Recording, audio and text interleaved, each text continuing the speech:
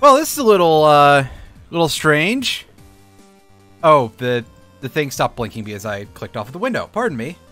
Hello, we are doing something that's a little bit unusual for Mondays for a little bit. This is a fan game of two series, both the Toho Project series and also the Mega Man Battle Network series.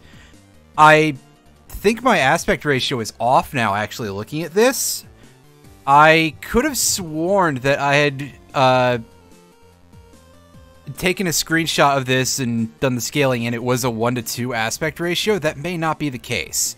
If it isn't, I will have that fixed for next time. But for the time being, I suppose just deal with it. So this game has a bit of an interesting history to it. You might notice the copyrighted material banner down there over what used to be a copyright information there. And the reason for that is that this game was in development by a couple of Japanese fans of both series who were releasing it as a fan game, a free thing. And then they started to seek funding for it on a platform that is not, but is similar to Patreon. And this attracted some issues with Capcom because they were perceived as basically asking for money for the game itself, trying to monetize the game, which is about 85% true, I would say, in this case. Because, yes, they were asking for money for certain updated versions of it, but you didn't have to pay them to play it. And as a result, the game got DMCA'd, and another group of fans picked it up and are currently continuing development on it. So at some point, this may actually get finished. Who knows? But if not, well, yeah. Let's go ahead and let's start a new game. You can see that I have completed the main game, but, you know, starting a complete file, that is not really very helpful of a thing to do on a stream like this. So let's go ahead and let's get into this now.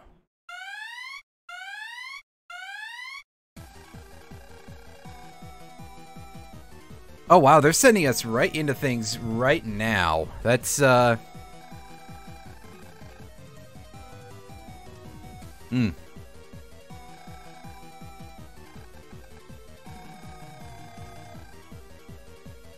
All units out of control? Gotcha. Can I get more information here? Or are we just having this, mystery villain? Oh, I see you're taking after Dr. Wily. Saying you're going to screw up the world and referring to it with the terminology deleted despite hating network society. Although, who knows for sure where all that's going. Okay.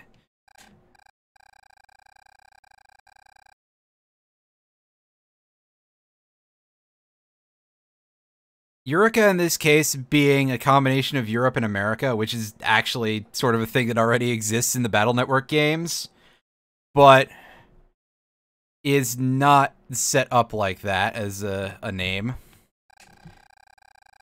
So this isn't exactly the world of Battle Network, but it's very much the same idea. Let me get my cursor off of the screen. Hacked and taken over by evil scientists. Well, yes, because we have the basically everything is online issue as with Battle Network, and that's sort of becoming an issue in the real world with all of these Internet of Things devices. You'd be surprised how easy it is for somebody to take control of one of those and basically, with some of them, like, lock you out of your house, make you unable to use the stove, all kind of shit like that. Ravaged by cyber warfare.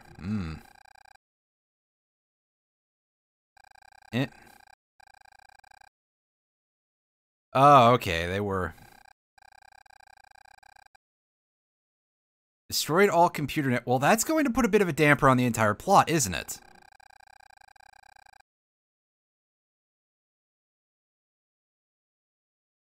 Yeah, people would get kind of mad without internet for any period of time.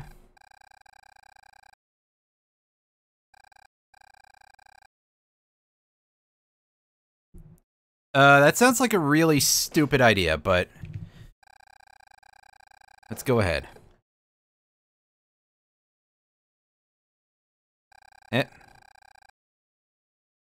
Remember to create a new network.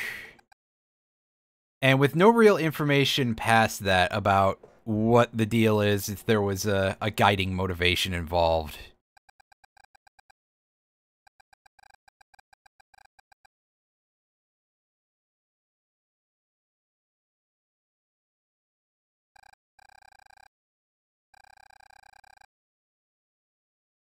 Oh, somebody's talking at us.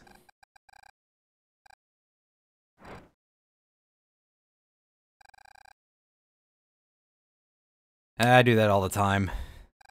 The solution is just to never have to be anywhere for anything.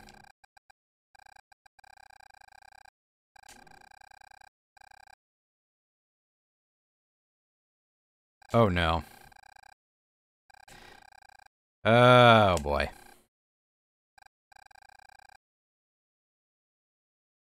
Well, that makes a marked change from the Battle Network series at large. In that, like, there's nobody in the series who's, well, I guess we don't really see, we don't really see anybody who uses their Navi for, like, civilian functionality of the, you know, alarm clock or anything like that outside of LAN in those games. And Mega Man is genuinely a very good dude. So I don't really know if that's different, but we are immediately getting a very different sort of dynamic because Alice is, like, actually a pretty good kid. And her NetNavi Shanghai is an absolute asshole. Let's take a look at, well, I probably shouldn't bother with this stuff because that's learning the mechanics that we don't have to deal with just yet until we actually get somewhere in the game. But let's have an exploration of the room here.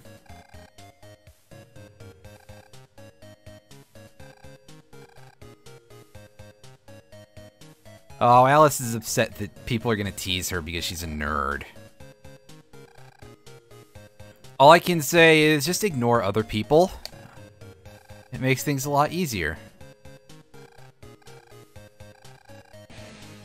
So, oh! Pod champ. Oh, hi, Tav. How's it going? How are you this evening? Also, yeah, it's implied and made extremely clear much later that our Navi is doing some incredibly illegal shit that we don't know about.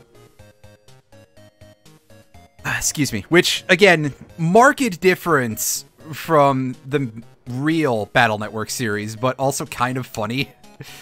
Can we talk to the mirror? No, apparently we cannot check out the mirror. And also, yeah, we can't jack in anything right now. We can't go on the net in any capacity at all until we start getting to the tutorial, which we'll do in a moment. Oranges. I haven't had an orange in a couple of months. Damn it, now I want some oranges. What's going on in the backyard? Apparently a lot of green shit that has nothing to do with us. TV. Also uses to control your other home electronics. That sounds like a huge bad idea.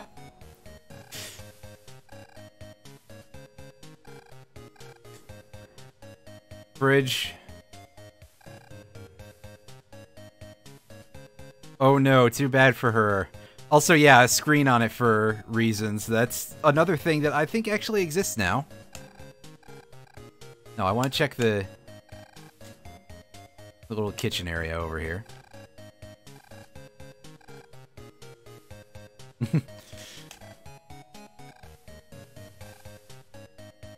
Slice of toast before we run to school. That's sort of the typical. Unfortunately, the Shinkies don't seem to own a toaster.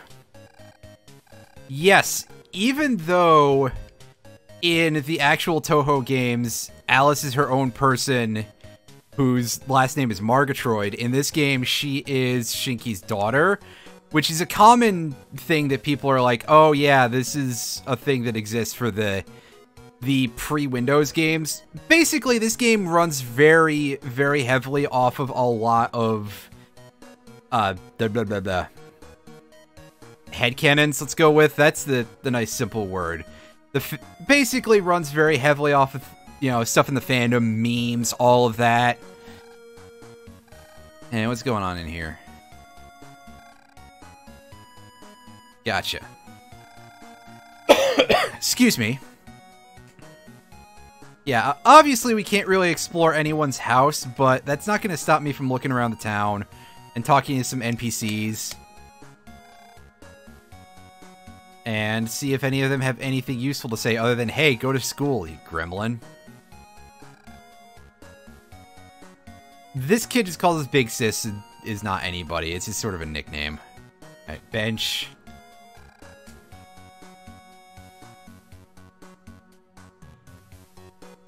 Oh. They took away the entire playground because kids were getting hurt.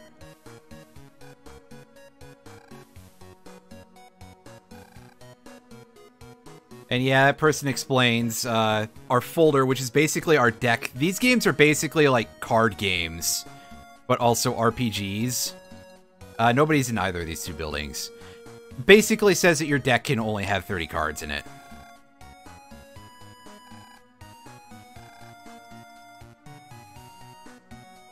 Yeah, that's pretty normal for this thing, this series.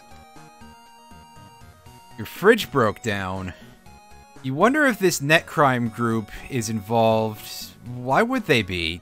Fridges break down often. Actually, we've had a lot of refrigerator trouble over the last year and a half. Not like horrific amounts, but more than enough.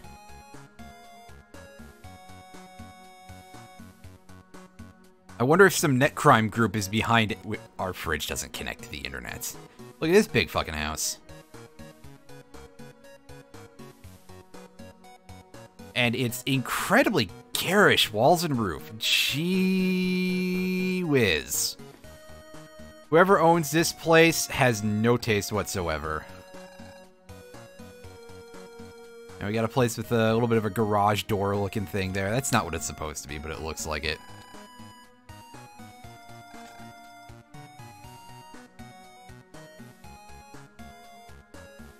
I'd say it sounds like where I grew up, but it's increasingly... urban sprawl is happening, so... yeah, that's not amazing. And this person has not seen the sun ever, according to this mugshot. And sells us sub-chips, which are basically usable items on the overworld. We've got a couple here. Firewall. This is the equivalent of Sneak Run from the main series that lets us avoid weaker enemies for a little bit of while. You've never seen the sun ever. You've told me this before. My question is, how do you get to the grocery store in places while completely avoiding the sun? Do you just have, like, a parasol or something? Are you actually Remelia, who is... in canon, the character Remelia is a vampire who carries around an umbrella to protect herself from the sun, so, like... is that you? Are you actually the Tuhu, Tev? That would be fucked up. Where was I? Okay, Crack Tool. This is the equivalent of Unlocker in the main game and lets us open up locked mystery data, which is basically the equivalent of chests. And usually those have some pretty interesting rewards. If not good, at least fairly unique. And Virus Scan. This is the equivalent of Locate Enemy, which is here drastically reduced in price. And by drastically, I mean it's 3,000 zenny cheaper, which, holy fuck, a 30% discount. That is good. And this will increase the chances by a lot that you will fight the same fight that you just fought if you use it on the internet. If you use it without having fought a previous battle, well, I think you just waste it. I've never done that because that would be silly. And they've got a lot of people here telling us about this middle school. It's almost like we're a student and we have to go here because we do. So let's take a look around before we go upstairs. Okay, so we can't go in the staff room. Obviously, we can't really go much anywhere right now, but we can at least get a feel for our area. Class 2-2. Well, they tell you where to go. That's nice.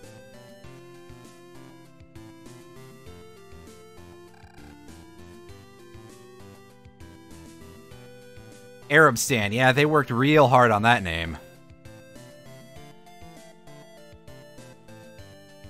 And apparently there's a lot of stuff going on in the world. I actually just explained subchips, but we didn't get to see any of the healing ones. Yeah, the writing in this game is, it's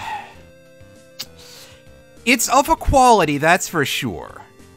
And that quality is unbelievably variable. Yeah. I have to go in the storage room and it's not... Well... Yeah, we can't do anything about that. The multi-purpose room, that's a description. Oh, Alice wants to be a good student. That's kind of endearing.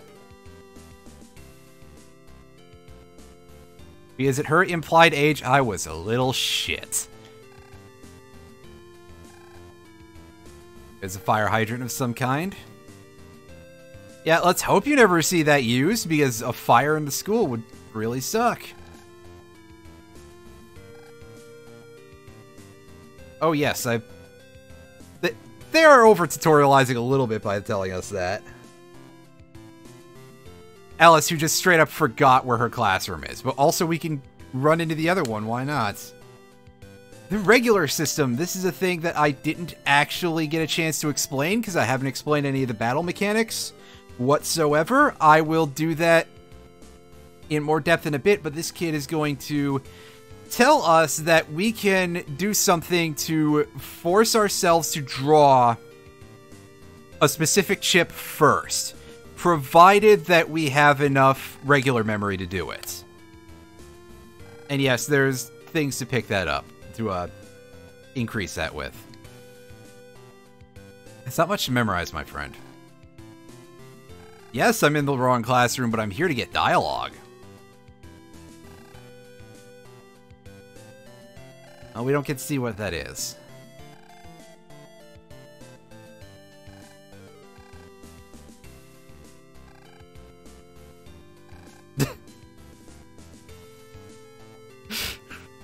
I think the teacher of 2-1 is into some weird stuff. Here to get dialogue. Oh, listen to this nerd. And yay, we got an HP memory. Those give us a bonus 200. 200. That'd be fucking busted. It gives us a bonus plus 20 permanent max HP, which is very nice. Our maximum that we can get from that plus our starting health is 1,000, and we start at 200, so we're up to 220 already, so I'm not going to complain about that. Yeah, we don't have uniform. There's no uniforms at this school, it's just that all the NPCs mostly look the same. Yeah, I've already talked to that kid.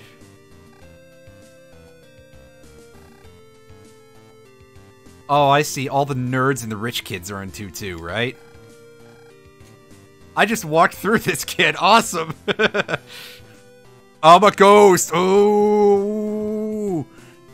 I'm in ghost school. Ooh. And that kid is telling us, hey, we're gonna be visiting places overseas using the internet at some point. Wrong, the internet is a series of tubes. It's not a dump truck. It's not a big truck. There we go. Yes. Series of tubes. Classic. Oh, who's this kid? Her head looks a little bit far forward on her torso.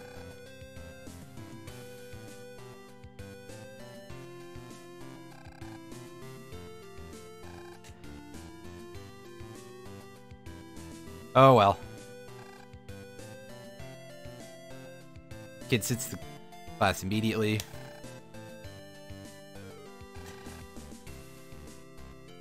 Amelia, who we already discussed a little bit. Oh, you're just very short. Okay. Oh, who's this kid? We didn't get the other kid's name! Damn it!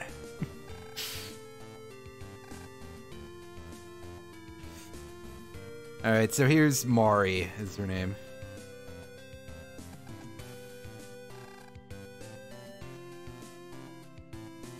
Mari, who has the Nevi Marissa. That's some good naming. This kid doesn't sound like an egomaniac or anything.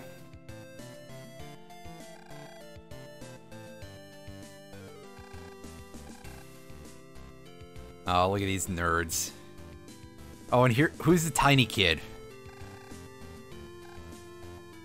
Oh, this will be Ramelia. Yeah, she does look, well, noticeably smaller than everybody else.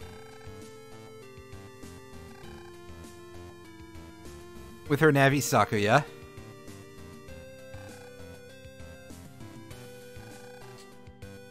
Unfortunately, I have bad news for her. We're going to be kicking her ass quite often through the game, so...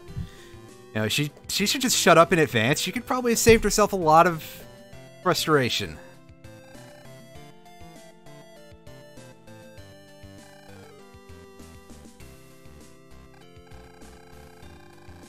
Okay, Rika is the other kid that we haven't met yet.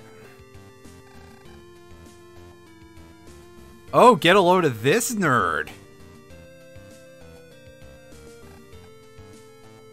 Tank Man. Well, I think I know which one of us is gonna beat whose ass here.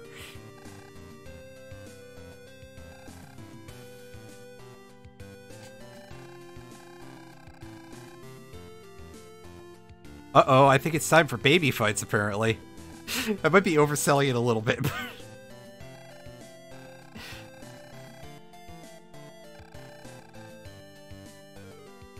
Ooh, okay, so a bunch of these nerds want a challenge. Gotcha.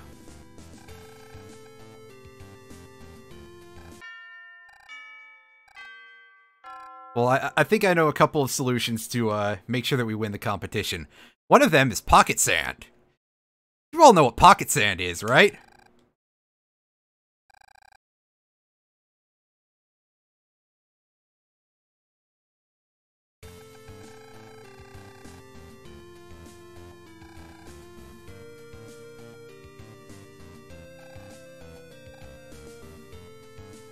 Oh, I was about to say, they take attendance that deep into the day in Japanese schools?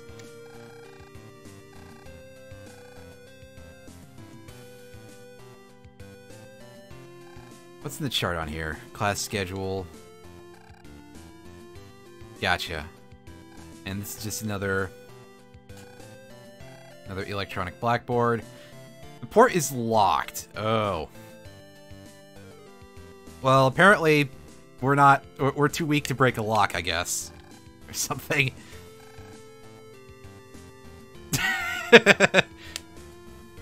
Looks like I won't be on toilet duty anytime soon. I do like that.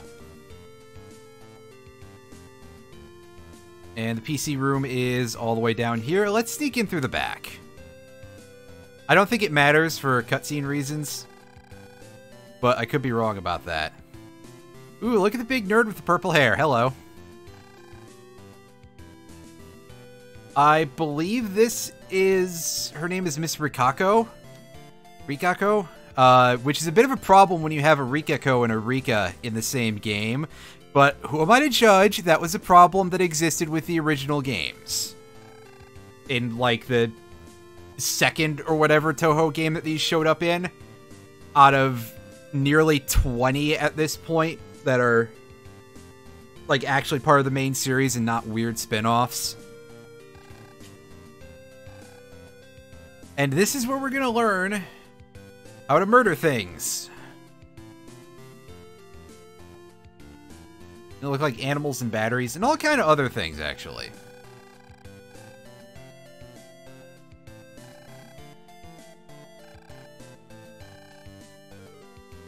Ooh, that palette looks absolutely fucked.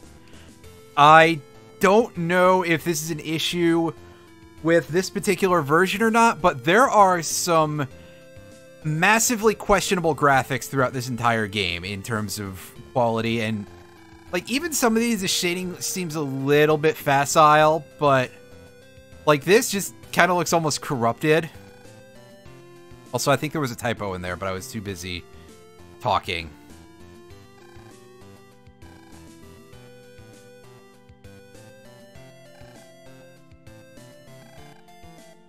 Cover them after the exam. Okay.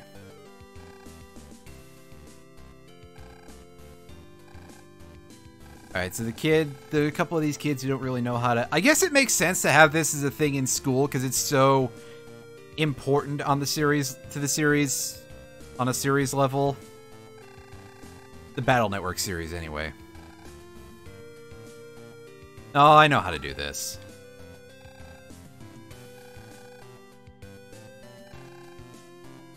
So we're going to get a slightly extended tutorial compared to the regular game. Regular game in this case being the official Battle Network games. And we can see for a start here, just barely, that these tiles look like trash. I don't know what the deal is, because I've seen a lot of video on the internet of this game, and the tiles look fine. So I guess there's probably a graphic replacement patch out there somewhere, but I don't know where it is. I have not picked it up at any point. So we don't get any tutorial for these first few fights. We're going to be doing this all on our own. At the beginning of the battle, or at the start of each turn, excuse the funk there of me accidentally slamming my chair into my desk. We get shown this. This is basically where we get to choose our hand. And we're given what starts out as just 5 randomly selected from the deck, but we draw more to replace everything that was used prior. And to do this, I'm going to select this Shotgun 1 to start with. This is an attack that attacks in a T shape in front of us. Basically, if we were at... can I show the entire battle? Yes, I can. Select. I'm bringing a knife to a ray gun fight. Yes. So, we're over here in the middle. If we move forward, this attack will hit this panel right in front of us and the entire column to ahead 3 times for 20 damage a hit. So we're going to take that. In addition, once we choose one chip, we can take any other chip with the same name or any other chip with the same code, and provided that all chips in our hand are all chips in our selection over here are the same, we can choose one. We can choose, well, any number really, but we can choose any with this asterisk code. So in this case, stun game, which is just going to grant a stun effect to the prior chip, which is useless here, but I'll show off picking it anyway, just for reasons of showing it off. You move around with the D-pad. You use chips using the A button, and you can fire your little basic buster using the B button. In my case, I'm doing this with a PS4 controller. This game is for the PC, so you have to assign keys to all these buttons, and it uses the Game Boy Advance controls. So in my case, it's square button to shoot, X button in place of A, and L1 and R1 in place of the shoulders. I don't know why I tried to show the camera, which I did, by the way. This is...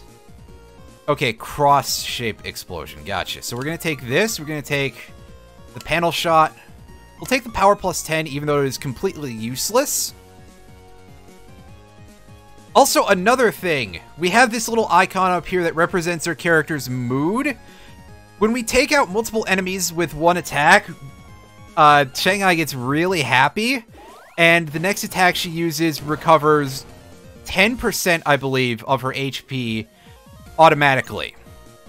If we counterattack an enemy with the correct timing, which we're probably not going to see for a little bit of a while here, she enters what's called full synchro, which gives her next chip attack double damage. And this sword takes out... Did I just pronounce it sword on purpose? And by on purpose, I mean by accident. I may very well have. But that attacks the entire column. The knife is just the one panel in front of you. It sounds pretty useless, but it hits decently hard, so it's usable. It's not ideal, however. So here we have a bit of a tough choice. We're kind of limited in terms of what we can do. We can't set up a combo to clear this in a single turn, or even a single attack. So we have to look at our options a little carefully here. This Recover 20 is not very useful. The shotgun deals decent damage. The ray gun will let us chip a lot of health off of the ray cannon in the back there. This area grab will take panels from the enemy's front column and add them to ours for a little while, which will restrict the movement of that enemy down here, this Kadama, but that is kind of worthless. And Buster Amp will increase our Buster damage by 1 for the duration of the battle. So what we're going to do is we're going to take these, and we're going to... Also, yes, you will notice that one big issue is that the Buster shoots mortifyingly slow. However, we do have a charged attack ability. And the charge attack, at present, does 10 times our regular Buster damage.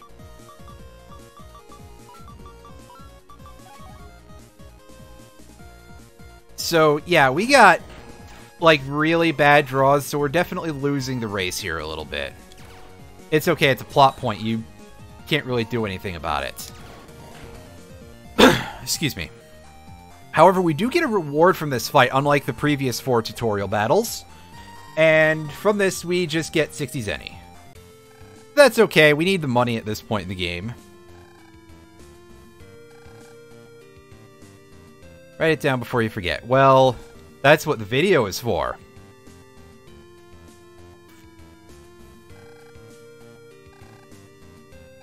And more NPC dialogue.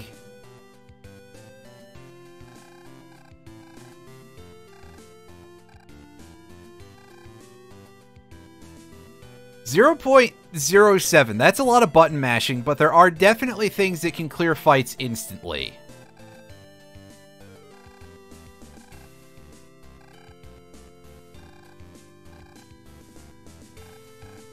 And, of course, the rich kid is being a little asshole, because, as usual, that's how rich people do, I guess.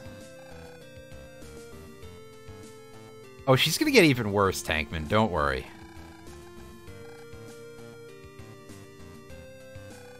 $6,000. That's slightly overkill.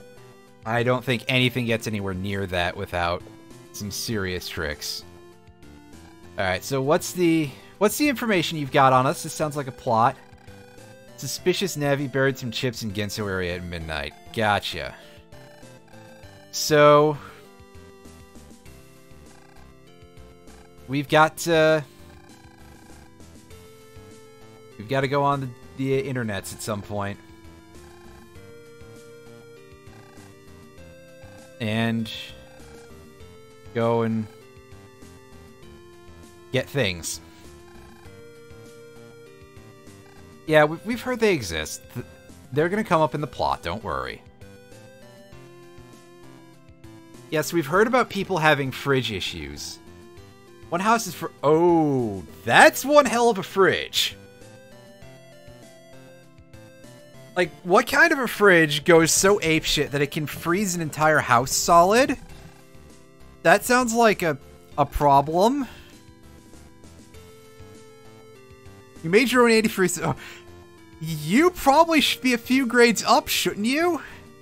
Yeah, the education system really working, apparently. Watch out for the suspicious folks, yeah. It's okay, nothing at this point in the game is real. The fridge was running Skyrim on it. Oh, God. Oh. Well, that is probably a thing that would exist. Todd Howard does want to move as much Skyrims as possible. Well, let's get back home. Go on the internets. Talk to the teacher. Be sure to head straight home. Yeah, it's fine. I don't think anything else is really going on right now.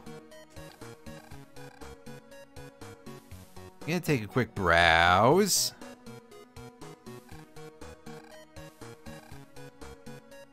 Yeah, so... Yes, it is. We can jack in here, apparently. The R button will let you jack in, and this is how you explore the internet world and go into dungeons and stuff, and it is generally always accompanied by a neat little light show in these games. This one is kind of underwhelming compared to some of the others in the actual Battle Network series, which at some point I will most assuredly show off. Let's see if any of the little programs in here have anything of use to say. Ooh, we got one extra regular memory there. That's nice. And we're encountering a level 2 enemy as soon as we just log in anywhere. This kid is trying to get us killed. This Gunhopper 2, this thing is a grass type, I believe, or wood element as they're called in this game. And you can get an idea for how it moves very slowly. When it jumps onto a blinking panel, it will attack you with that shotgun blast right afterward, which is the same as the one in the shotgun chips. Unsurprisingly, if you kill enemies, you will usually get a chip with an attack similar to theirs. And also unsurprisingly, well, maybe not, what I'm going to try to do is try to have a folder that flows as well as possible so I can just do as much as possible per turn. And we'll go ahead and save in... It's a little unnecessary, but I'm definitely reaching a point of getting quite save happy. This game can get pretty tough. Not for a while, I don't think, but still, best to be safe rather than sorry. Oh no, this person has no eyes.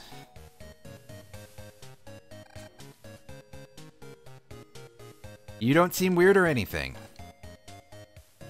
Someone's working on the fridge. Oh no, it's Todd Howard come to install Skyrim on our fridge. A technician from 9-Ball Appliances. Oh no. Anyone who knows anything about the series will immediately know, oh, that might not be a good choice to choose, but these characters don't know that. On the other hand, I'm thinking of Armored Core, and anyone who knows anything about that will know 9-Ball from Armored Core, aka Hustler 1, aka a killer AI of death who has like the best mech in the entire game, and will absolutely fuck you up. So, yes, let's, it's kind of like buying something from Satan Company, I guess. Except worse. Don't shop anywhere called LexCorp. There we go.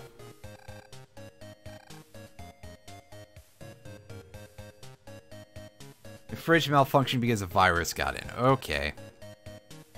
And you're gonna hook us up with a thing?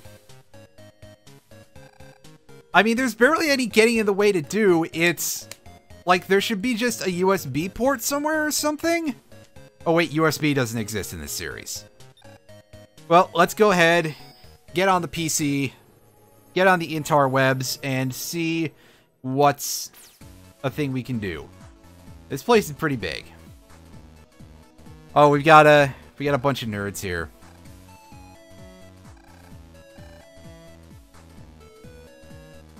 Oh, I get it. Have I ever mentioned that, like, it seems like a lot of people who are fans of this series really oversell the amount of weird adult-oriented stuff in it? I would kind of say that, generally, this series is probably good for 10 and up, but, like, people just throw in a bunch of weird things like this, and, you know, at least I think this guy stops just short of being, I think this guy at least stops just short of asking Shanghai to step on him, but still. And this is teaching us about teleports and... Or, well, they call them link gates in this game, but basically this area becomes a teleport hub.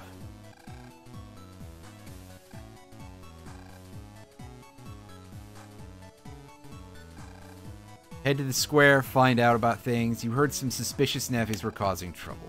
Gotcha.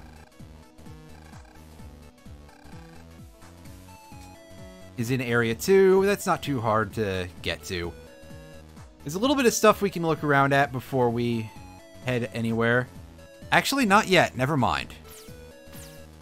We get that starting later in the game, but there's a lot of extras to check out.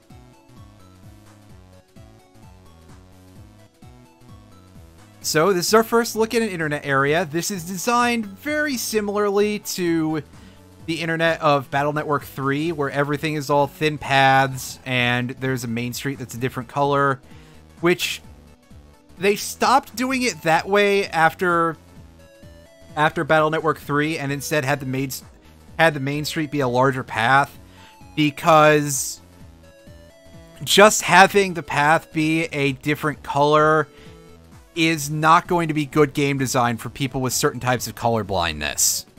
So, yes, this is admittedly a bit of a step back in terms of game design compared to the official games. Let's get a look at what we're dealing with here. Is garbage mostly, but we've got a nice combo to start with here. We can do a quick area grab, knife this Junks enemy, which just throws bombs at us, and take out the panel mole with the wide sword, aka just sword. I'm probably gonna fuck up some of these names because I'm used to the ones from the main series.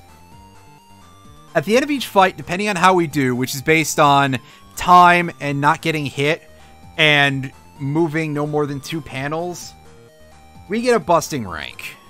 The numbers are different for regular enemies versus bosses, but the busting rank helps determine what item we get. So it's a good idea to get as high as possible. And we get a chip based on the last enemy that we killed, if we're getting a chip out of the battle. So in this case, because we killed the panel mole second, we get a panel shot 1 out of it. Spinning, floating... Yeah. Well, I didn't explain them, but I definitely used some of them already. Again, mystery data is basically the chests in the game. Blue is one-time rewards. Purple is one-time rewards that you have to spend a crack tool to get. And green are randomized. And after a point, the randomized ones can start becoming trapped, and you will fight enemies if you open them sometimes.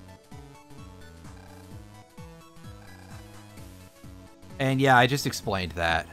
Unfortunately, sometimes things are a little outside of your control. And we got a shotgun 1 in. S-code is pretty decent in this game, but we'll be looking at that later on, probably.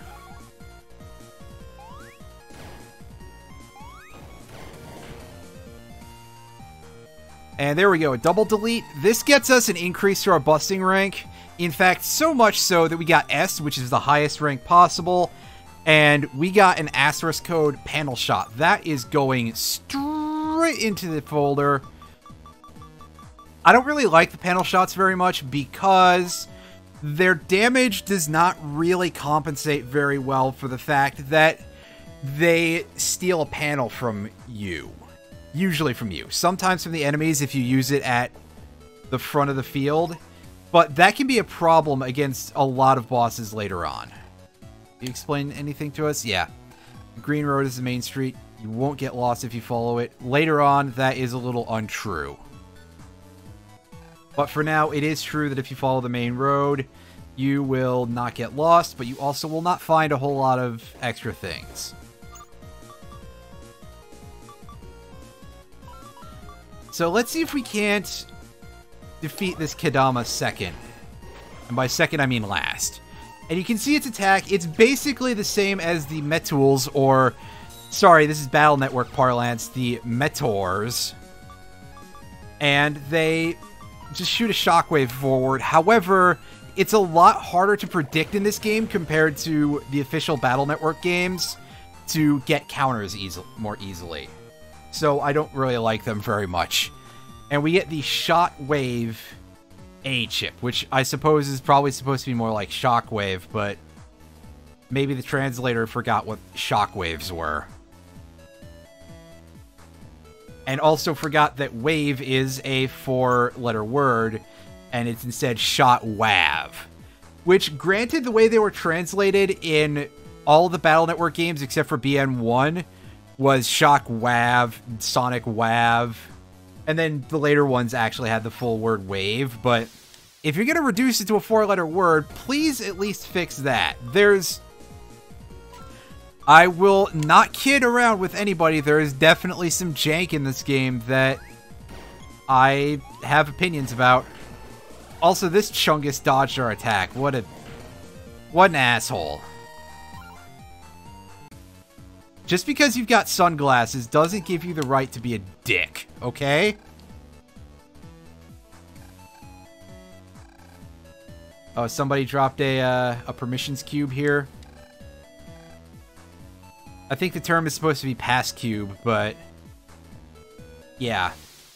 Basically, it's somebody just put up a door for no good reason.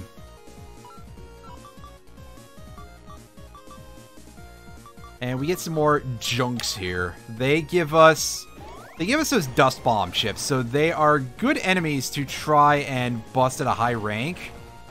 You can see that they're pretty easy to deal with. There are later versions of them that are absolute rat bastards, though, so we'll take the easy stuff while we can. And will that give us a better code? It gives us M. That is usable eventually, but for the moment, we're kind of just gonna groan a little bit about that. And yeah, you can see that P cube is broken because this one is actually acting appropriately and flashing lights. Shops are shops. And in this game, there are a lot of things that are completely unlimited. Oh, we can buy HP memories here. Obviously, only a fixed number of those. But it is shocking the amount of things that have no limitation whatsoever on purchase in this game. And we may be abusing that at some point for the chip traders, which are a thing that we will see later on. But for now, we got Power Plus 10, which we've seen already. That boosts the chip before it. Recover 20 in Asterisk code. I guess that's nice to have.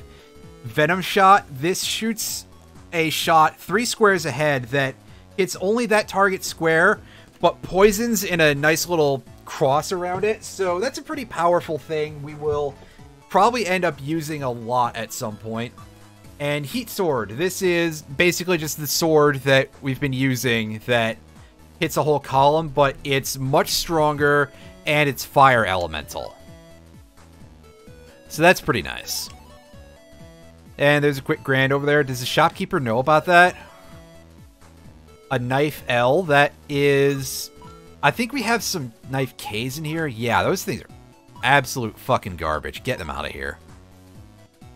I don't even think there's any, like, K-coded Navi chips to use in this game. Oh, yeah, spoiler alert. We can gain chips from fighting Navis later. And those will be pretty big attacks. And some of them will possibly end up being mainstays, depending on what we end up picking up.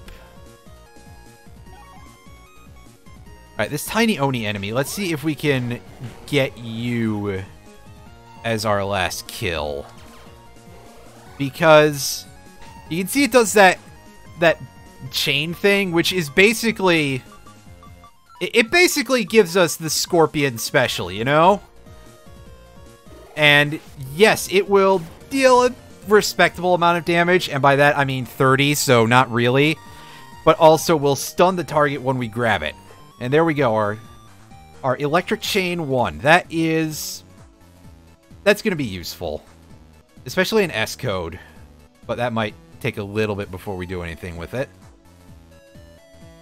We're going to scan the area a little further before we go to the square, which is just over there.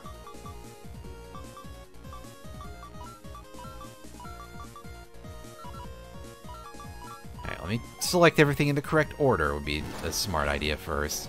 And yeah, this is why panel shots are kind of a pain in the ass. is because of this. Also, using a chip while you're charging your buster will end your buster charge immediately.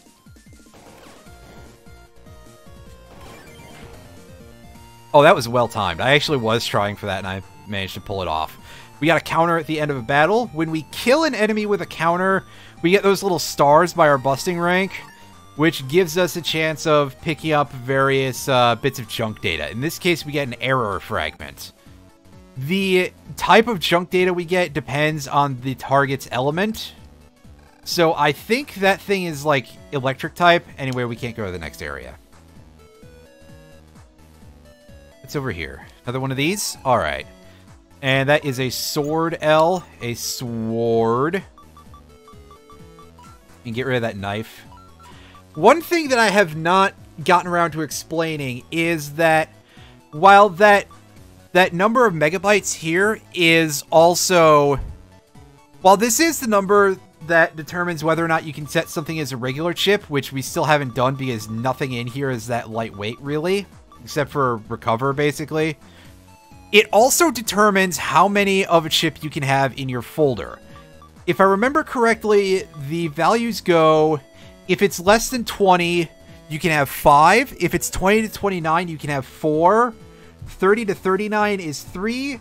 40 to 49 is 2. And 50 and up, you can only have 1. I would advise against taking my word for that for sure until we find out later from an NPC who I might forget to talk to, but yes. What's going on? Some dicks came in from the AN area. Okay. You're currently building a message board. Nobody uses those things anymore. Everybody's just on Reddit now. And YouTube comments. And phasing through NPCs.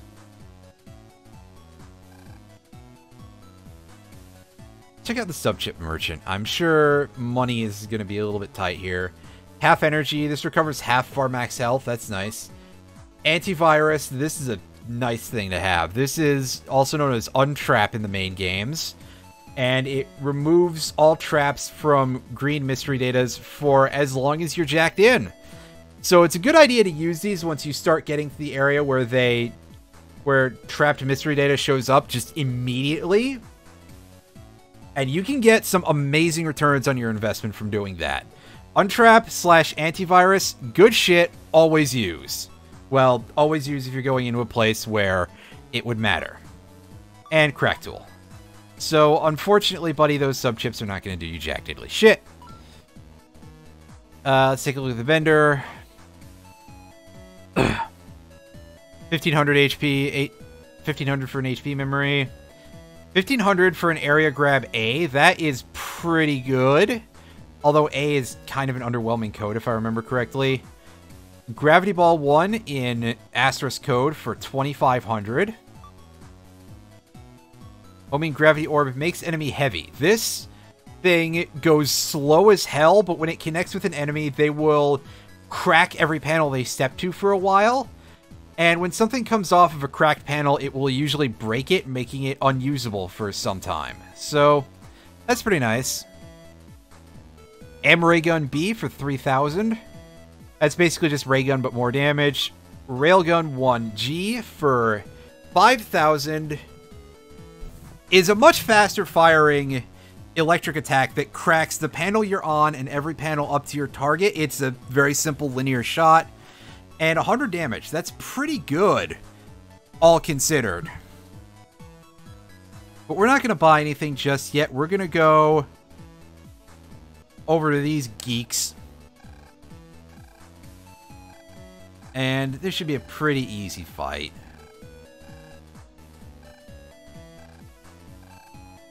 Let's take these nerds out. Come on.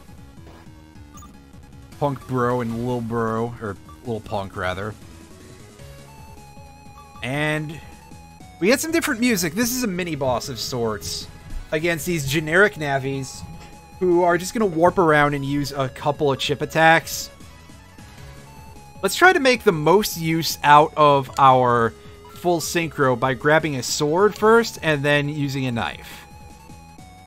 Alright, come on, get getting close. Look at that! 160 damage. That's pretty good.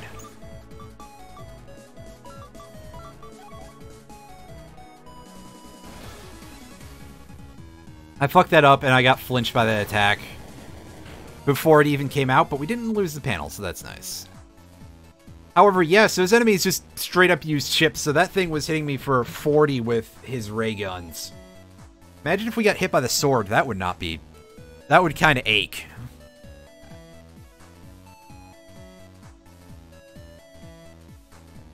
Above and below meat? That sounds like a ramp, maybe. Yeah, get the hell out of there, nerds.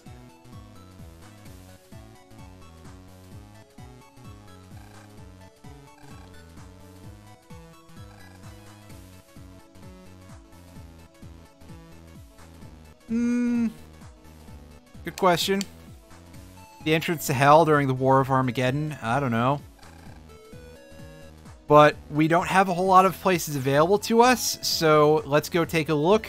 This screwed me over for a long time because, as we're going to see, it's not a super obvious location. And yes, we're taking a bunch of stuff that we aren't going to really be able to use this fight, just to cycle through our folder better. And look at all them ray guns.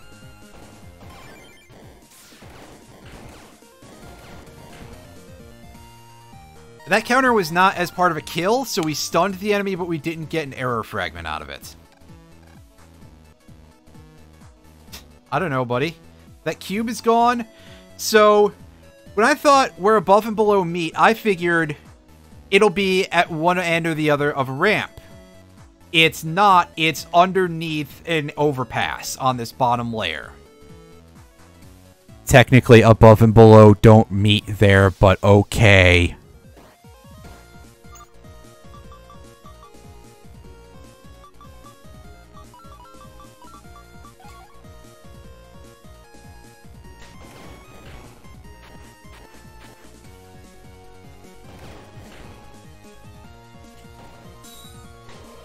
Oh, I did that with terrible timing. Y'all are getting to see that I'm actually garbage at video games today. Who would have known? Answer anyone who's seen me stream Rayman 2. Or Hollow Knight, for that matter. There we go. There's a crack in the floor. Well, yeah, of course you can't see it. Isometric perspective. And we got some compressed data.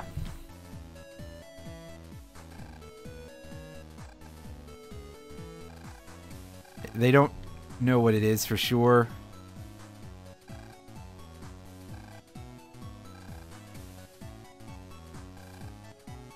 Apparently Shanghai has never heard of 7-zip. So that's great.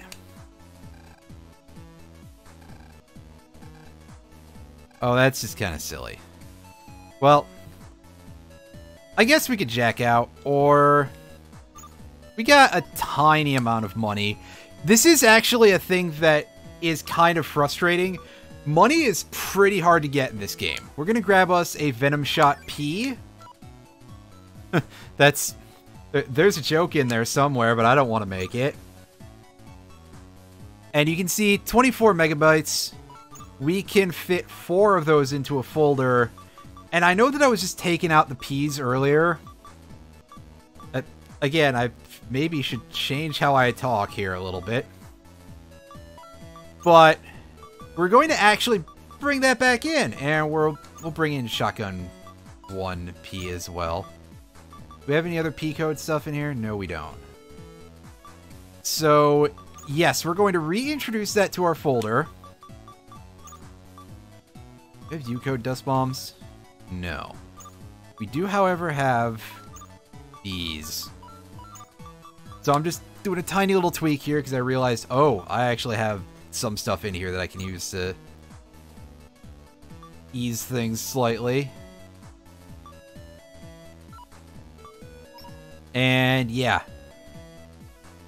I just want to have that Venom shot in there because it's pretty useful pretty soon. Oh no, I wonder if our refrigerator is shooting ice or not. Oh no, it's almost like this plot is very, very predictable. Just like a Mega Man Battle Network game. They're all really easy to figure out. Gotcha, so let's go into our first dungeon, which is basically the first dungeon from the first game, except ice instead of fire.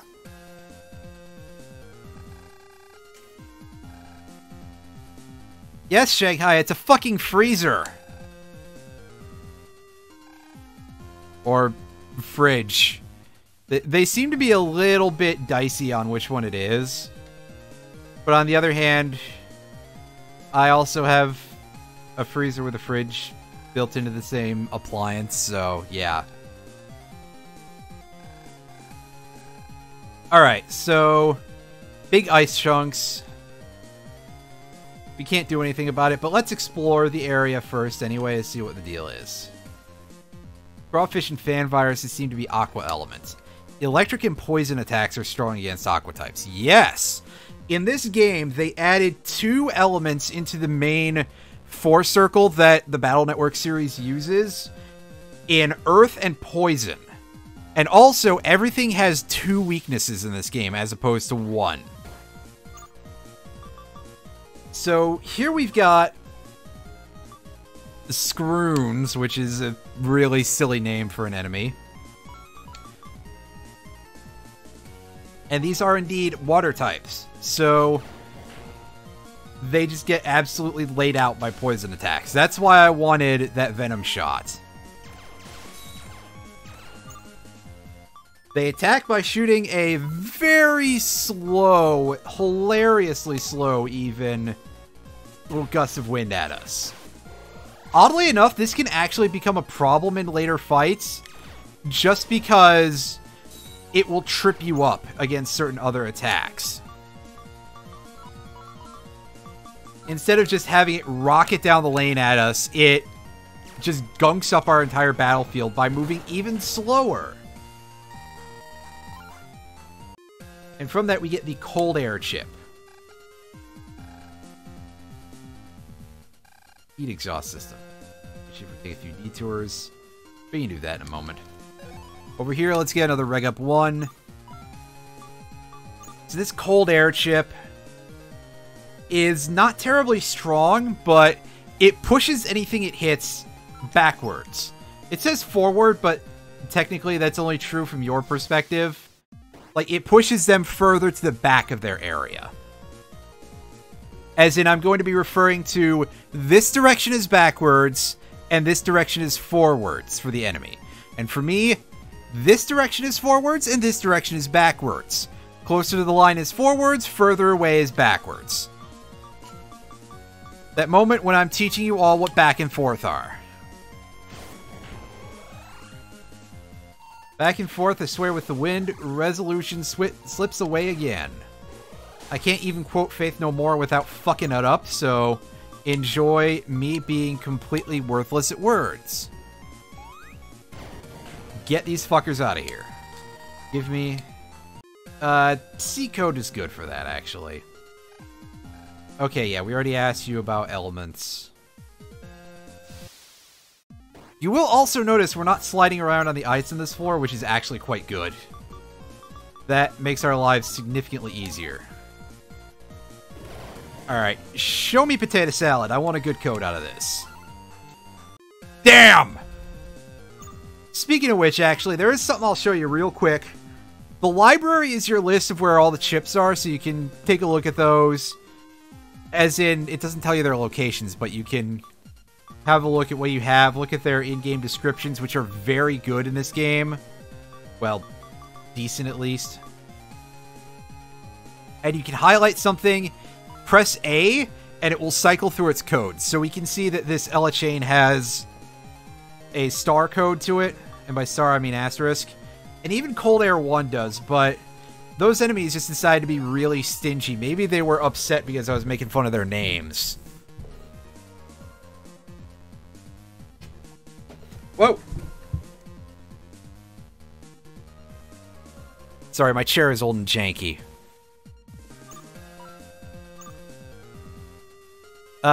Barrier. This is a pretty standard defense type of thing. We're going to put this in the folder in place of a recover 20, because I don't think we're going to need it that much, and it's 8 to... yeah. So we cannot register it, which is unfortunate, because just casting a barrier at the start of a fight is pretty useful. Lets you take a free hit without getting killed.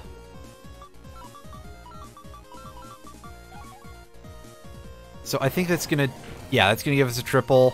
Come on! Yes! Oh, that's nice. That's pretty spicy, as I'm wont to say occasionally. Let's get rid of that one panel shot. It says terrain power-up, which I believe means that depending on the terrain of the shot panel, you deal elemental damage, but don't quote me on that.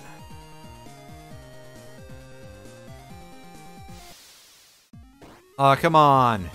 Let me get it. Let me get it. Alright, so we've got a claunch here.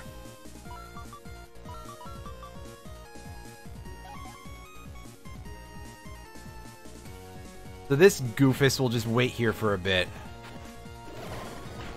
before doing that. Ooh, I think the cold air does multiple hits at the end of its trajectory if the enemy is in the back row. I did not remember that being a thing. And the shrimp there looked a little freaked out. Hi there, Andy Shack. You heard a lot of this about this game. It's pretty good. I've enjoyed it quite a bit, and especially considering that it's a fan project, it is very good for that. I've played some fan projects that are unceasingly mediocre, and this is not that. Needless to say. Otherwise, I would probably not be streaming it after I played through it once.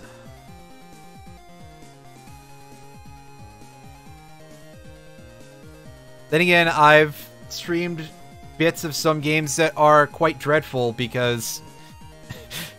so maybe saying, oh, I wouldn't be streaming it is not necessarily a useful thing. Say it's better than Battle Network 3 or Star Force 3. I cannot weigh in on Star Force whatsoever, but better than BN3 is a tall order, and I would say that it's not.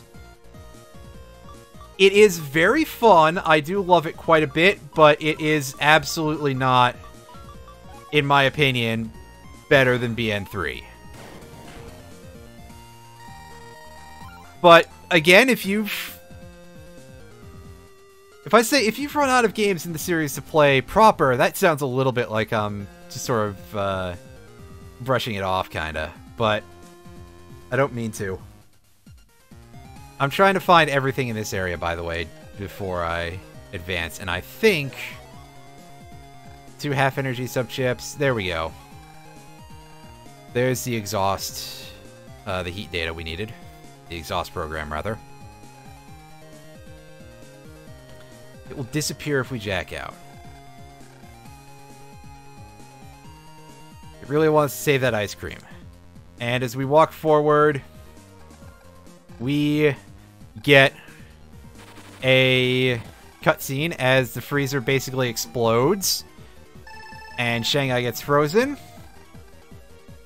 And we get a phone call from mysterious stranger making a bad joke. Hired goons. Wait, no, that's somebody else's running joke. Sorry. But things got a little bit away from me. And yes, this is why I really do say that this is literally just the first dungeon from BN1, but with a different skin. Because over here, well, Letty Whiterock is going to take her hat off. I only just learned recently that Letty Whiterock's name is a reference to an Agatha Christie novel, and it really does turn out that Zun loves Agatha Christie quite a bit. So our friend over here is basically just calling us and taunting us in the middle of this, just like Mr. Match did in BN1. Where would I rank it? Give me a second here to think this out. Because I'm going to say that my ranking of the official games, first of all, goes 3, 5, 6, 2, 1, 4. Best to worst. In that case, I would put this at about where 6 is. So, I mean, keep in mind that I'm a little strange, I know, in that regard, that I'm saying that I like 5 a lot more than most people do. But, yes, I do genuinely love Battle Network 5. And this game is generally very, very good. I would consider 6 to be the workhorse with a few minor issues to it. BN3 is borderline untouchable. 5 is my strange favorite. So, yeah, overall, very strong. Very, very strong. Especially considering, again, fan game. So this is the part where they kind of want you to have learned where everyone lived, and I forgot. 5 is definitely one that people are very torn on. So, yeah. Anyway, we got Mari's homemade antifreeze, and we got a battle chip for Marissa. That's neat. At some point, I will have to break out the DS version of 5 if I can get a working DS emulator, or God willing, if I can find a DS that I can hook up a capture device to. I think that needs like actual hard modding like the 3DS, but I don't know for sure. I'm not an expert when it comes to DS hardware capturing. If that is the case, that would be a little expensive, but an emulator would be quite easy. But I would definitely love to, at some point, stream that. In probably not the most immediate future, but certainly it's somewhere down the line.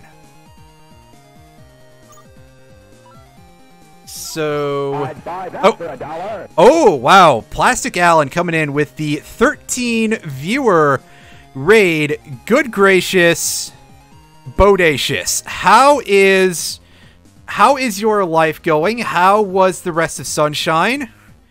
Can we get a prayer circle for Mr. Plastic Allen, who is currently playing Super Mario Sunshine on the Switch? That poor, poor man. And hello also to Plastic Wife and to Plastic Allen, who is noticing that I padded out my FFZ list a little bit here. He vowed to get all the blue coins or die trying. Oh, buddy. You're gonna have quite a fun time, Alan. And this wow. And yes, Karmic Name 2, that is absolutely correct. There's basically, it's available for, if you want Toho versions of anything on the internet, it's pretty available. Shockingly, one thing that I have not been able to find, although I would actually kind of love if it was out there, is a Toho-themed Advance Wars mod, because I do enjoy me a little bit of Advance Wars, even though I am super disgustingly garbage at Advance Wars. And I will drop one quick notification to Mia that I am non-binary, so a mister is fine too, though, so don't worry about it. Just making that public information because yes. And duly noted there, Andy Shack, I have never played any of the Star Force games, so I don't 100% know what to expect, but I will keep in mind not to expect that. You know, Mia, don't worry about it. As long as you understand and keep it in mind going forward. I cannot necessarily expect someone to know without knowing me that well, because literally we've talked once in Alan's chat, so... Dilute the strategy elements for more action. Interesting. That's alright. That sounds perfectly acceptable.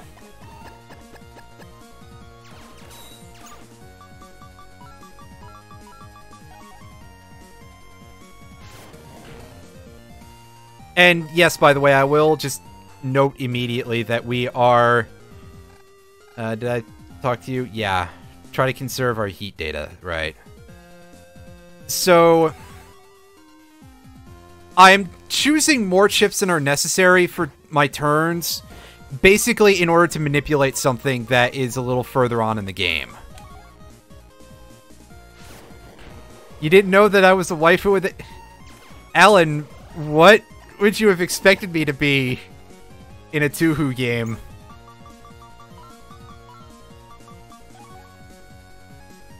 Besides, it fits. I'm a waifu in real life. Tav enjoying Claunch. I assume that its second form is called Clauncher, and its final form is called Clawitzer. Oh wait, no, that's a Pokemon joke. Whoops. I don't actually remember. Oh, Alan, please. If you were alive, that would be a little weirder.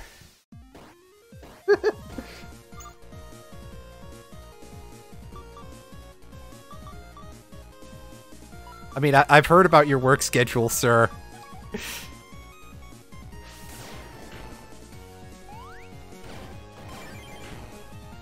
Hey, would you look at that?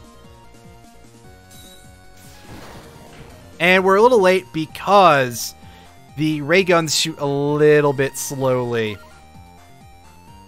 We got ourselves a panel shot, and we got a frozen fragment. Which, basically, these are all, like, special kinds of currency that we use for various stuff. For those of you who have played Battle Network games before, yeah, they're all just variants of bug fragments. You like my overlay. Thank you. I am glad for that. I put like 5 seconds of work into it. I mean...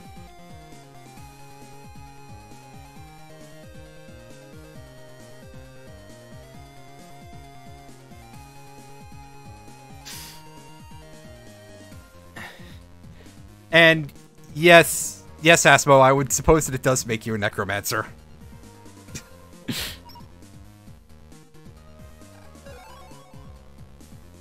Here's another one of those things. We'll be putting those to use later on. Yeah, I've got one left after that. Is there anything else I can sneak real quick? Ooh, a sub-memory. I think I popped it too early. I don't remember what the context of that was, but I 100% am not surprised.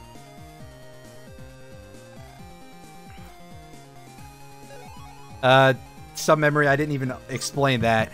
I'm looking at this ranking real quick here. BN2, BN3, BN6, extremely interchangeable. BN5 and the rest. Yes, that is correct, Mia. I talked about that at the beginning of the stream, so I guess I could talk about it again at some point. It's interesting to see someone with BN2 at the top of the list. I love BN2, but I admit that it is still a little bit raw in a few places, a little bit rough around the edges, if you will. And goddamn is it easy to break in some regards. So yes, Mia, somebody else picked up this project to continue developing it. And this version came out at the top of the year, actually. So yes, it is not dead, but it has been drastically not being monetized in any way whatsoever anymore. I don't even think the current devs have a Patreon of any sort. Oh, I actually mentioned this earlier before you came in, when it was really just Andy Shack and Tav, who is like always listening to me, that BN5 is actually like my second favorite in the series. The Liberation Mission stuff is a lot of fun. It is really, really neat. I understand why for some people it would be hard to get into, but I love it a lot. And also the ability to switch between playable characters is pretty cool. Yeah, that's fair regarding the style set, the style system. Right, look at this nerd. Good job making it this far.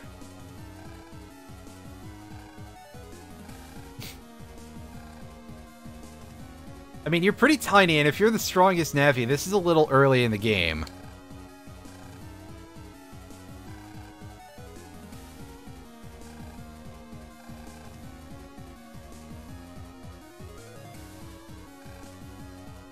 Don't worry about it. Cyrano and Letty are level 1 type of personalities. Level 1 boss type personalities. They're used to getting their asses kicked.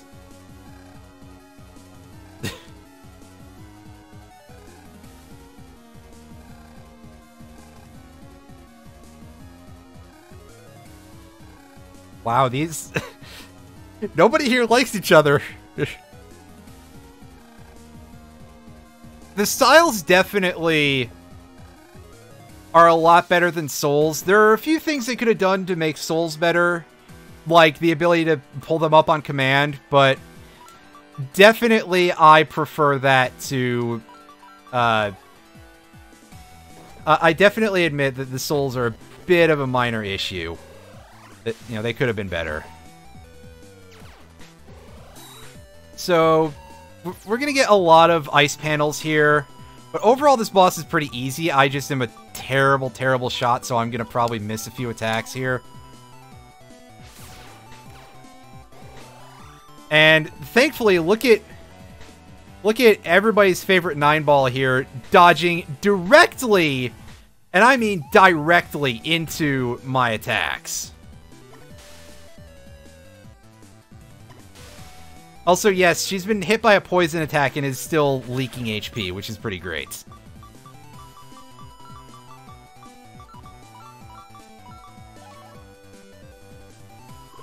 I haven't fought any of the hardcore boss gauntlets. I've done some of the extra content. I'm pretty bad at a lot of it. I'm not exactly, like, you know, a super amazing video game player or anything. I try, but goodness knows do I fail. And there we go, we just let the boss time out. Da da da da da da da da da da.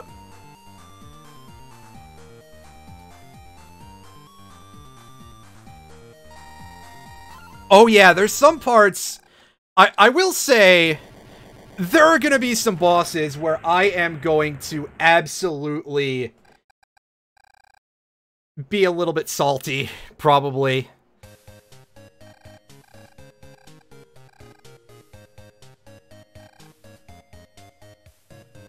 Well, we got iced pretty badly here.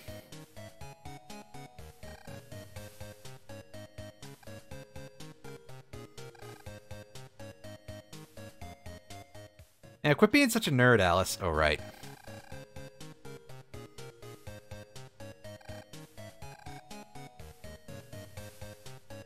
Well, as long as you don't turn into, like, Fate Raiko or anything, I think we'll be okay. Oh, wow. Looks a lot different from what I remember. Okay, well, I take back my thanks. Fuck you, Lethal. I love you, buddy. Thank you for the sub. That is super, super kind of you.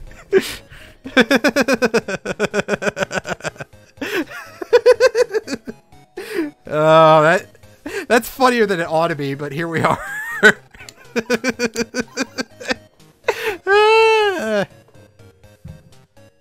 Anyway, yes, thank you for the sub, and I'm going to drop a quick... Well, I'm going to drop a quick accidentally turn down the DPI on my mouse, and also drop one of those in there for that sound cue. Da-da! Thank you, Gets Man.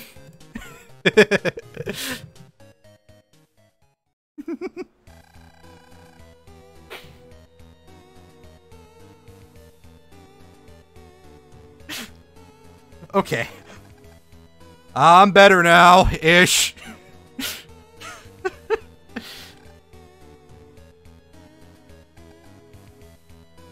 Get ice programs from 30 refrigerators. That's a strange thing. But okay. Well, don't worry about whether or not you're going to fail next time, Letty. You're out of the plot for the rest of the game.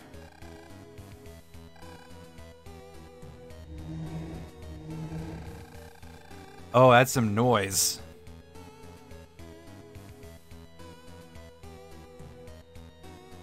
Who are we getting talked at by? Or who's this? What's going on here? Going back and forth with no mugshots can be a little bit crusty. At least give us, like, shaded out mugshots or something. Error program, alright? That's definitely a problem, is that BN3 styles are a little bit on the grind-heavy side. So who's this nerd? I wonder if anyone can tell from the mugshots if there's somebody here who doesn't know this game but knows Toho. Oh, well, they just tell us right away. Medicine and autonomous Navi. So, no operator to find, just something is just going to occur, basically.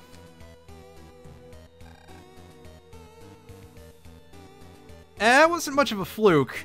I think it was a fluke in the opposite direction because Cerno just kept sitting on those ice panels. Like, not even trying.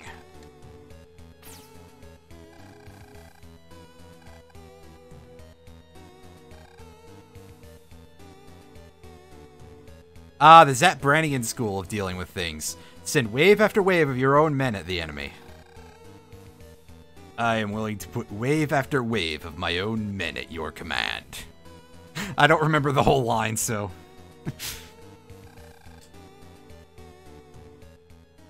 So...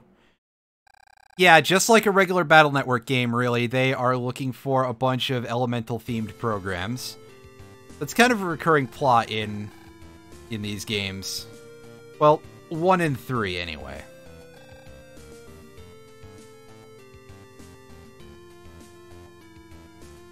BN3 is definitely where the series where the series found its legs.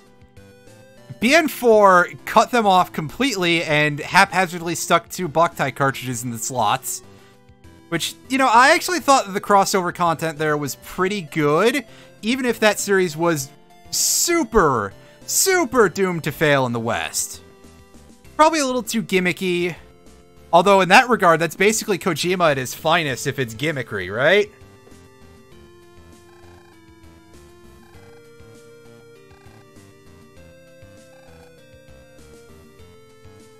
Oh, who's hearing about us beating up some nerds? Oh, it's our teacher.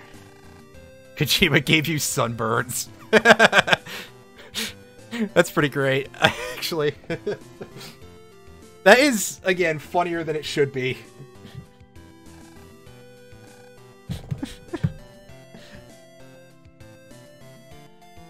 I'm actually going to put that in there, because...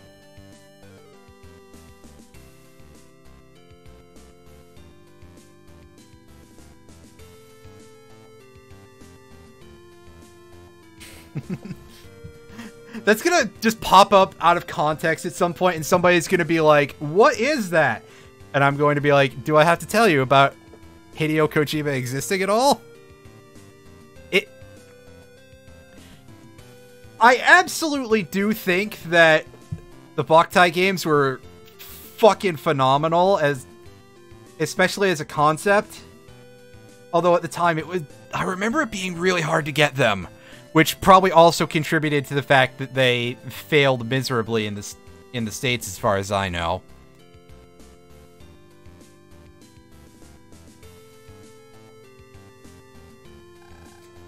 Yeah, BN6 definitely, like, polished things the best and went back on some of the issues that 4 and 5 had, most notably how it paced out higher levels of viruses. That was changed and returned to the old style. So it was overall very well designed, but I think that it could have done with a little bit of touching up around the edges in terms of the overall content and a couple other things here and there. Also, it's really weird that in both games there are 2 crosses that share an element in each case. Gregar has 2 fire element, and Falzar has 2... Oh my god, now I can't remember. I'm a dumb motherfucker, I shouldn't start talking. I'm gonna look like a fool.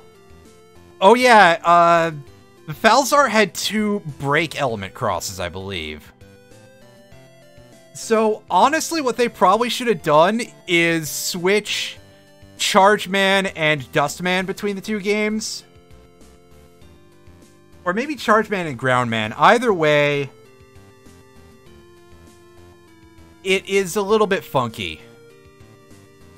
Star Force 3 is the best out of both series, in your opinion. That is interesting. I don't hear a lot of people talk about, well, the Star Force series much at all, actually.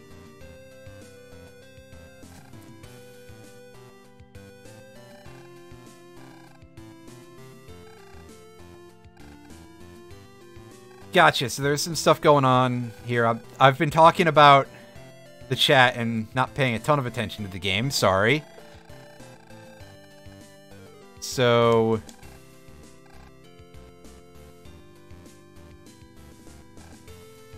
yeah, okay, Rikiko is being referred to as Miss Asakura in this game, so... there isn't the issue of Rika and Rikiko in the same game that I remember being an issue, but, yeah. Alright, so let's go and find out what is the deal with what this ROM Navi may have implanted on us. Or duct taped to us in its death throes. What you got, Chief?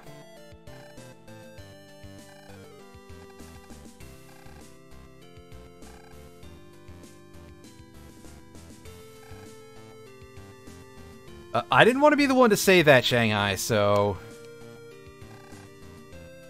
don't even. Nothing wrong, gotcha. Oh yeah, this is the dot tarball or whatever it is. tar.gz that we found.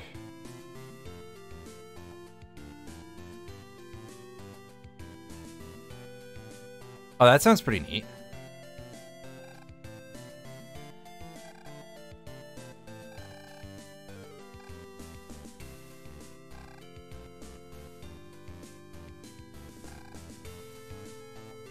Yeah, he developed this decades ago, which would make him fairly old. Yeah, Alice is still basically Lan.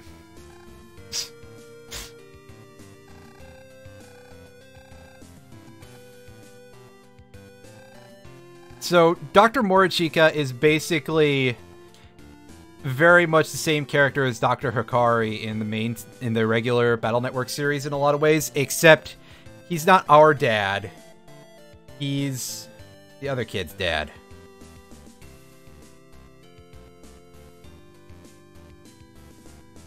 Go talk to these nerds again.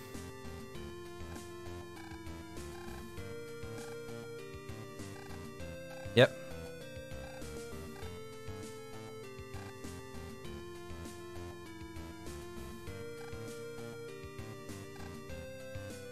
Oh, okay, so it's the creators shipping a characters.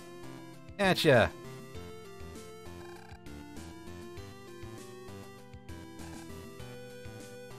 Oh no, we don't have her. So technically we couldn't have gone on the train earlier, despite the game telling us. Alright, Campus Square over in the city area.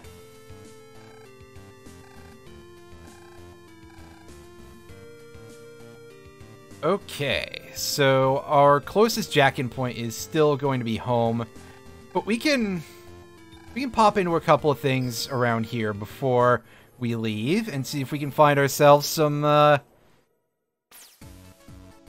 nice little items here. Some stuff we don't have. That purple thing is not something we're going to be able to get until we get an unlocker. And by unlocker, I mean it's a crack tool in this game. And we're just going to get standard these things. It's pretty easy to dodge between these crosshairs. Or even sometimes to screw up like that, but we'll be fine. We'll be fine. Oh, nice. Again, I'm going to have to check that out at some point once I get to the Star Force series. Alright, sub-chip vendor. Fire... Yeah, we've seen that already. Open port. This is a new sub-chip for this game that increases our encounter rate for a little while. For 50 zenny, that's kind of useful if you're trying to track down a boss. On the other hand, that guy doesn't sell crack tools to get the purple mystery data in this room. So he's just kind of a butt. Can't use the card reader. Can't go in the multi-purpose room. Can we go in here?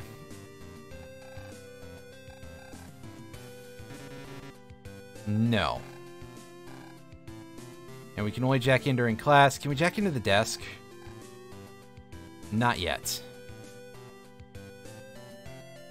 Yes, absolutely. If you put on an open port and the lock enemy, which is called virus scan in this game. I actually said it earlier and I forgot. That's amazing. That is a great way to track down, well, really any fight that you want to do a lot. However, the odds of us running away from any battles in this playthrough are pretty low, so we may not need to do that except for bosses. And can we jack in here? Yes, this one isn't locked, so we can sneak in here. My dog can make some noise in the background. My other dog can make some noise in the background. I don't know if anybody can hear those dogs, but yeah, I got 2 dogs. Actually, I've got 3 dogs, but only 2 of them are all that noisy. And we got us a tailwind chip. This will pull enemies in. This is basically the equivalent of the fan chip, but it's on a timer and does not set an object. So, pretty handy. We're going to end up using this enough that I'm actually going to pick it up right now and stick it in our folder. So, panel shot, get the hell out of here.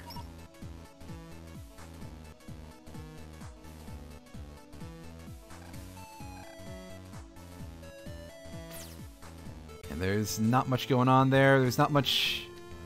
Can't really jack in anywhere in here. Is there anything that we missed in this room? I don't think so, because that blackboard is locked. Now let's go downstairs. Scan the general area again. Alright, can't go in here. Yeah, so there's nothing else for us to do at the moment, but still, that was something at least. Hey, what's going on? Somebody yelling at us? What in the hell is the tank doing?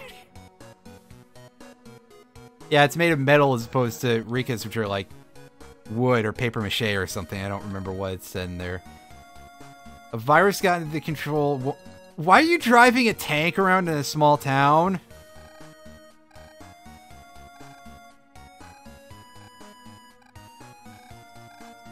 Yeah, Shanghai, wait to say anything like that until later.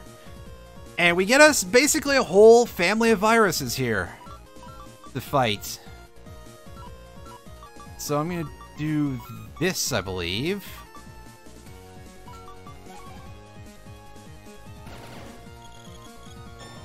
And yeah, you can see that the Ray Cannon EX goes fast as hell. And there wasn't really necessarily a need to do that, but I do prefer going for double deletes where possible. I don't think we get any rewards from this fight because of facing a level 3 enemy at the very beginning of the game. That would probably be considered a little bit busted. Yeah, no item reward from that enemy. If we managed to get the level 3 ray gun, that would be a little bit ridiculous, probably. Oh, hey, look, you look exactly like our teacher because there's 2 characters based on the same character here.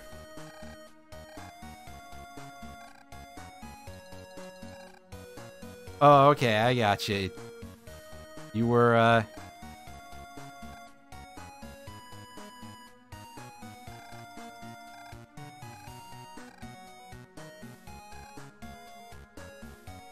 Ooh, okay.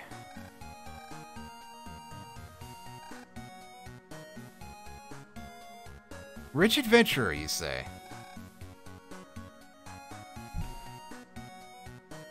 Bunch of prize money? That's a strange thing.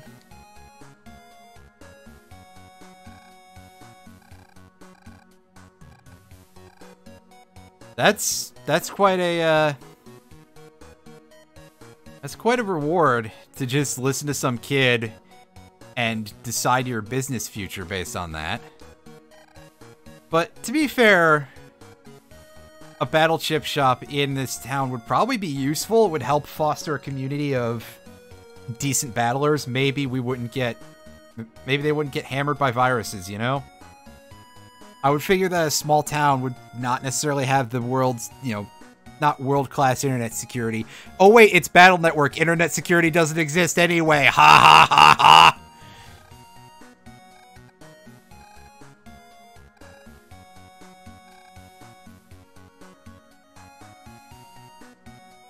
And she just goes back into the tank and backs away. Fired from embezzling money. Oh boy. It's Ooh. This is getting a little bit weird for a lot of reasons. I would think that she would have a reputation that might harm her business, but maybe that's just me.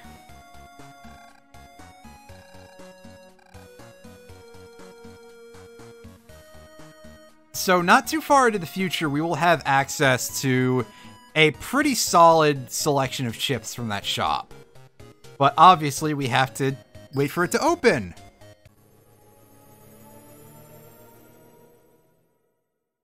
Yeah, in Battle Network 3, where he just matrix dodges a bunch of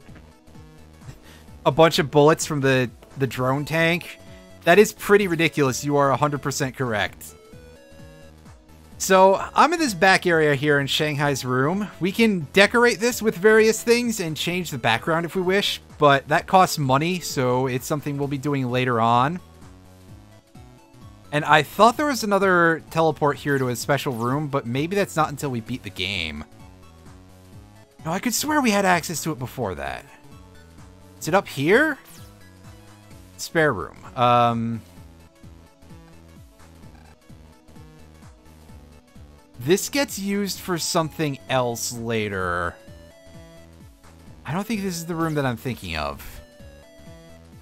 Because there is a debug room that we can access at a point, and that will let us deal with various content that, as far as I know, is all stuff that was not in the game when the game was originally DMCA'd. But some of it is in the final game now, or final game, yeah, sure.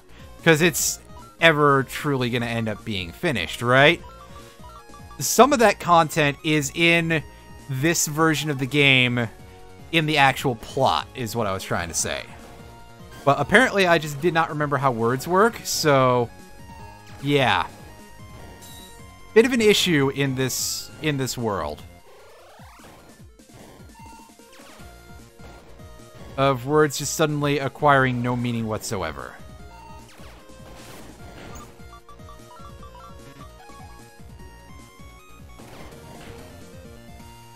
Out of here.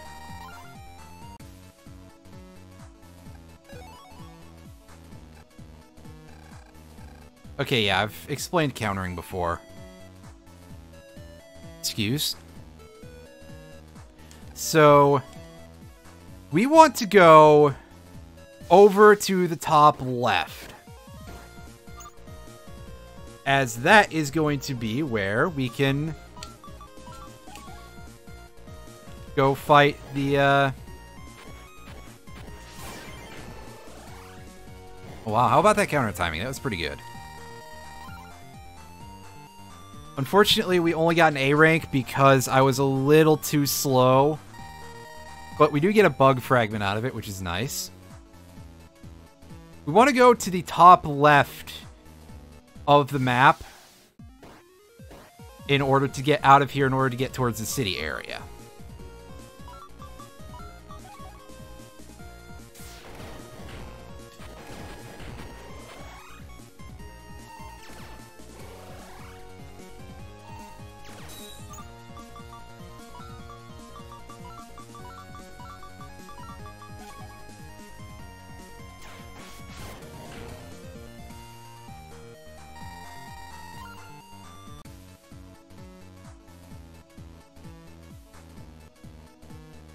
And here we are. This is what the city area looks like. Imitates the city at night. It does kind of look like it. We're too young for that bullshit. Come on. And we get a float barrier. W code kind of sucks, but the float barrier has a lot more health than the regular barrier, I think. And that's its main upside. Oh, I could have done that smarter. Unfortunately, when have I ever... Are you okay, buddy? Yeah, no, this enemy's graphic just glitched out kind of hilariously. For some reason, the Kadama's little sprite there was a little too high up.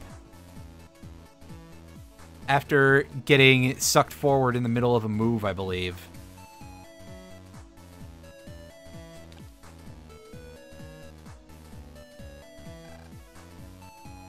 Yep, here we go. Earth is weak to Aqua and Leaf, but is strong against Heat and Elec. Can't be turned heavy or become stuck in sand. So aside from that field note, it basically is exactly what you would expect out of a ground type in Pokemans.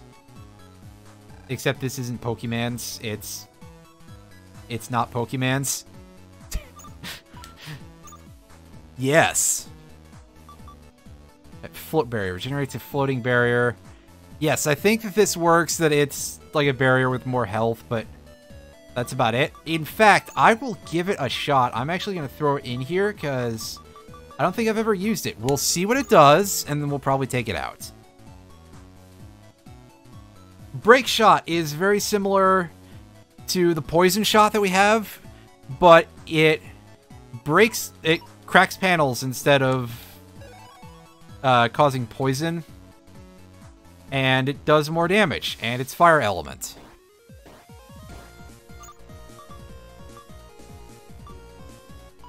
So we got the thing in our first turn, but we should probably reduce the amount of enemies on this field real quick.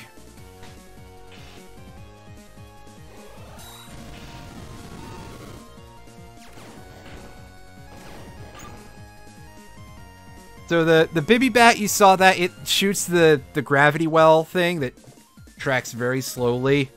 If we got hit by that, we would become heavy, causing us to crack panels for a little while. The Reptile is just don't hit it while it has its shield up. And this last enemy is called a Flame Meow, and it's a cat that shoots fire blasts. Okay, so this floating barrier appears to be just a 100 health barrier. So I don't know why they didn't just call it Barrier 100 like they're called in the regular Battle Network games. Also, again, we absolutely screwed up the Flame Meow's attack pattern there a little bit. And Firearm 1. That's basically, I think it's 60 damage. 60 damage, yeah. And it's basically just that flamethrower attack. 60 damage is alright for something that pierces like that. Okay, so this guy will sell us interior stuff for the room that we can decorate. That's not a big deal because we don't really have the money for that kind of thing right now. Money is a little bit hard to come by in this game, is a minor issue. Tailwind. I was going to say, I think Fujin here is immune to that, but no. And it attacks in a very similar way to the Scroons that we saw earlier, but the shot bounces back. And we got a Storm Sea chip out of it. That is a nice thing to have. It does a lot of damage, but on a very specific panel. It's tough to use, but incredibly powerful. And we get 3 bug fragments.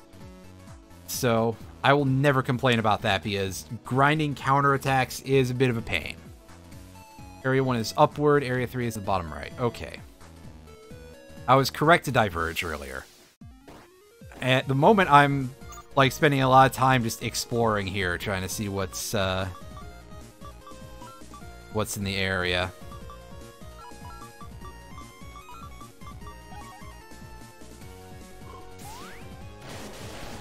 Hey, that's rude. And that's me walking into a sand trap. So the odds of me actually getting money out of this are greatly enhanced as a result, but also a little less so if I do that. Yeah, rank 8 after taking 2 hits, and we got a Sandpit 1 chip. Those are among my favorites in this game, the Sandpit chips. They create those little sand traps on the other side of the field, and if an enemy walks into them, they take a truckload of damage. It's generally a very good way to do a lot of damage because the enemies in this game tend to be pretty mobile.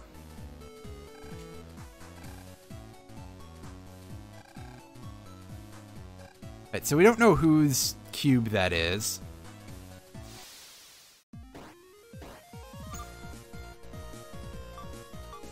Telephone.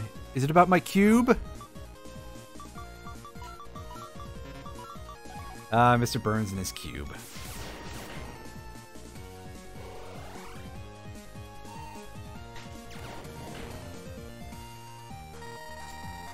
And we get a Gravity Ball 1 S-Code. Again, S-Code stuff is pretty nice, so I won't complain. Follow the purple path. Okay, so we're back to the colorblind design sucks thing, as I mentioned earlier. But, again, design for folks with colorblindness is something that is often very, very not good in video games. So, I can't, like, come out here ranting too heavily, I guess, and especially with my not actually being colorblind.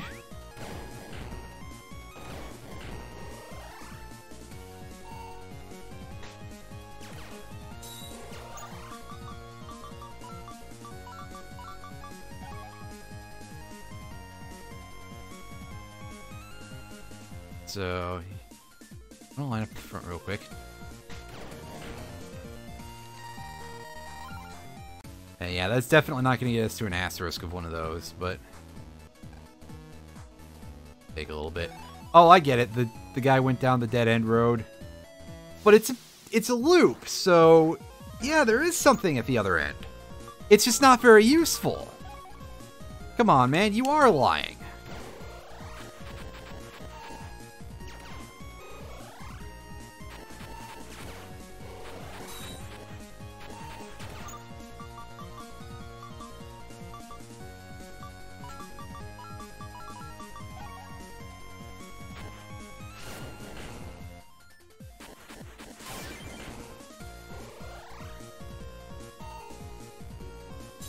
They're pretty adorable, huh? Alright, have a nice evening there, Karmic Name. And thank you all for anyone who stayed to watch. It's very nice to... yeah.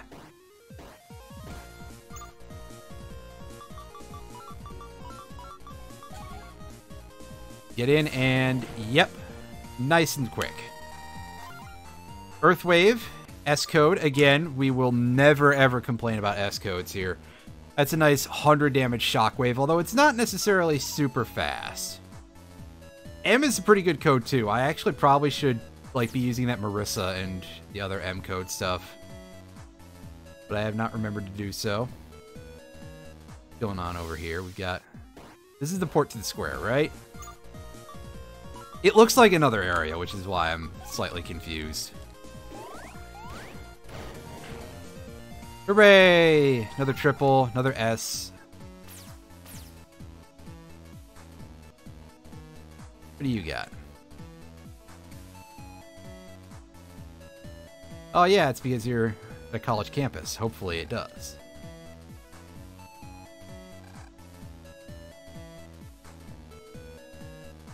Gotcha, that's related to a mechanic that I haven't really ever done anything with. 3,000. I don't have that kind. Actually, I do. I probably could. But I want to hold on to my 7K for a moment and see if there's something better. Because we do have another easy access point that we will, to this area that we will be getting later. And good for you. Alright, what's the deal? 2,000 for an HP memory. Barrier. Buster ramp. Hot Storm. This is basically the same thing as Storm, which is an 8-hit tornado 2 panels ahead, but it's fire element. And 5 less damage per hit. So 120 versus the 160. That's pretty useful in some encounters. Electric Chain 2. 70 damage. That is much more significant. L code, though. I don't think that's very useful at this point. Step Sword R. Steps 2 ahead, and you slash the column. 130. This is basically unchanged from the source game, aside from the graphics.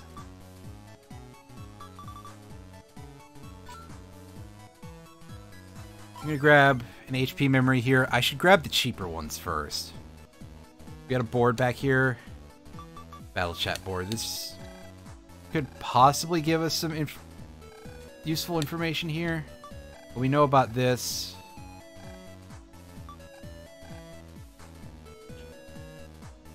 And yeah, there's a couple of references throughout these. By the way.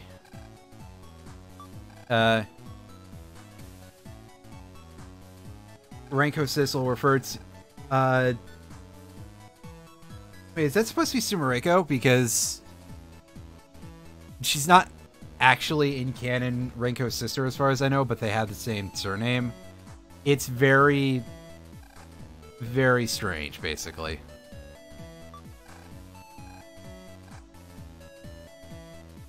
And this person is going to tell us about program advances. If we put... In this case, with the ray guns, if we put them in order of code A, B, C, they will turn into...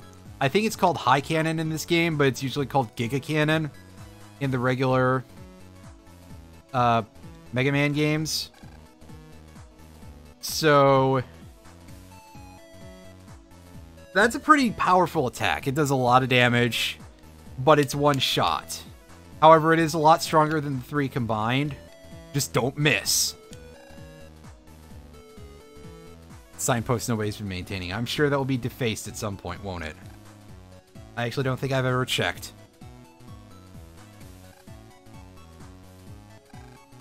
The Net Battler's office. What do you got? Request board. We can take side quest jobs here. Some of them will get us killed. Others won't. SP virus missions. These will get us killed by default now. But if we take an SP virus mission and we go to a location where it spawns, it has a chance of appearing as a random encounter. And if you kill it, you come back to the board and you get a fuckload of money. However, they're all very, very hard.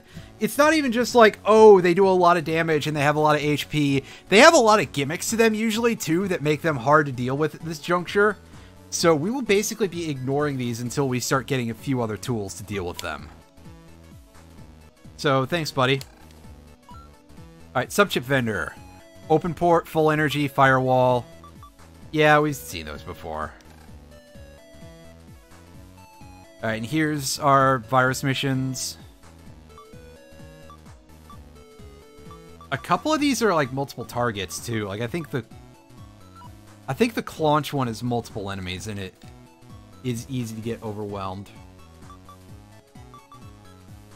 So we can take a look at some of these. Ice crystals. This one is pretty easy, so we're going to take this and we will complete this basically once we're over in the university area. Now, where's the NPC we're supposed to be looking for? Because I have clearly not talked to everybody. Are you the... Oh, no, you are salesperson of Link Gates. You're a door salesman. Maybe money for the door repair. Oh. Out in the city area a while back. Gone for some time now. Oh, boy. So now we gotta troll the area to go look for somebody who is no doubt about to get their ass handed to them. But hey, at least the NPCs will wait for us. That's nice, right?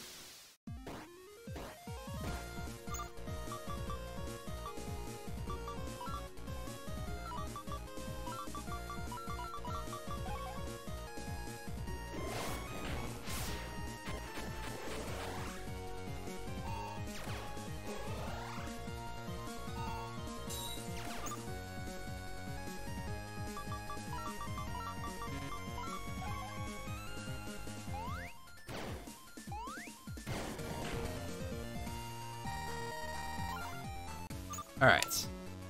I have 6 MBs here, so I'm actually going to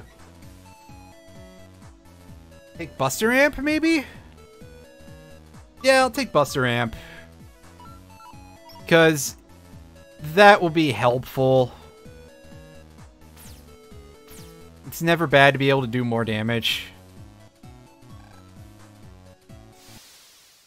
Talked to that person already, and we get some more of the King Sandy Butts here.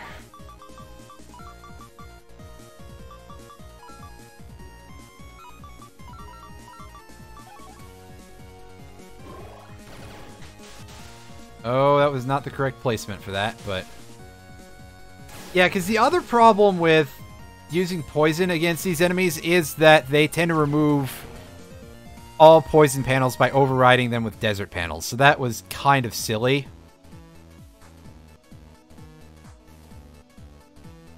I was hoping to set up for a double and I didn't even do it right. Amazing.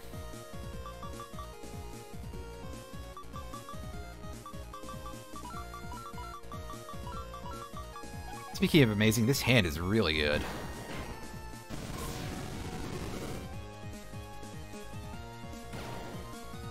Oh, it walked out of my shotgun blast there. That's a shame. You'll also notice that the Fujin is sucking up the sand panel. One thing that makes those tornado attacks really fucking powerful when you use them is that they will do extra damage on a lot of elemental panels, including sand, and also they will just destroy the sand panel in the process to prevent you from comboing off so easily, but you can do some hilarious things as a result. Tear through those real quick. Yes, another S code Earthwave. 200 Zennies. Well, I don't need to find the square just now.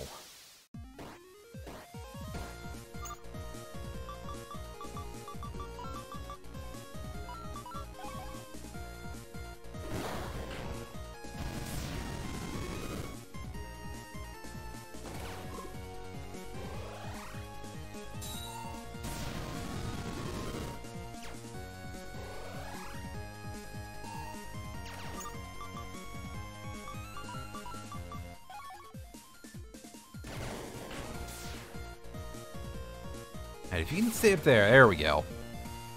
You even saw a little frame there that the cold air was taking on the sand effect. So that's pretty potent. Take advantage of the field wherever possible. If you get any sort of anything there, just use it as some form of boon. You're telling us about the main streets. Ooh, this will be a good opportunity for us to probably not actually get any more chips. But I'm going to go ahead and demonstrate adding here. When you select add, you discard all chips that you select, and then the next turn, you not only draw back as many as you had, but you increase the number of slots in your hand, as it were. So, once we hit R here, we're going to have 9 chips available to us. This is pretty powerful. In a fight that's not going to be over in like 2 seconds, this is a great way to... It's a good way to set up your combos.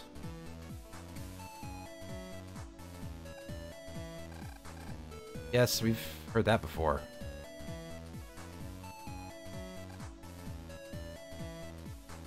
Talking about motorbikes. I'm not 100% sure where this doofus is, but we're trying to figure that out. And we get ourselves... Oh, nice. Venom shot in asterisk. And yeah, Alice doesn't even know what section of this area to look in. I just did that to be sure that I was not in the wrong zone. Just in case I failed to read something. So over here is City Area 3. Maybe this nerd got lost. Alright, so we're fighting Lancers here. It's a pun.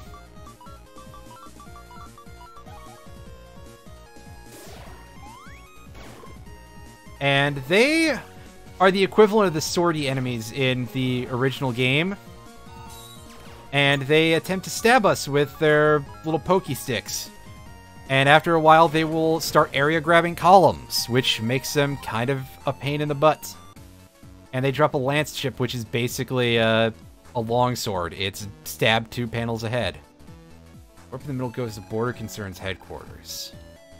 Nobody knows how to get over there. Well, I know how to get over there because I've played this game, but also Border Concern. That's an interesting... And that is explaining the Biospray chips, which we have not seen the enemies for yet, or seen the chips at all either. That they are basically very similar to the Gundel Soul items in the original Battle Network games. And wow, that was fortuitous. That was absolutely amazing. I can't believe that that happened.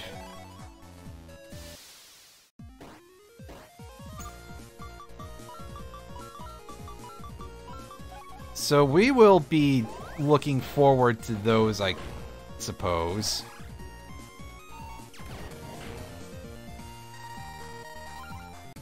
They can do a pretty good amount of damage, but the problem really is that you're locked in place and you have to hold down the button. And you may have to cut and run sometimes because you're about to get hit by a big attack.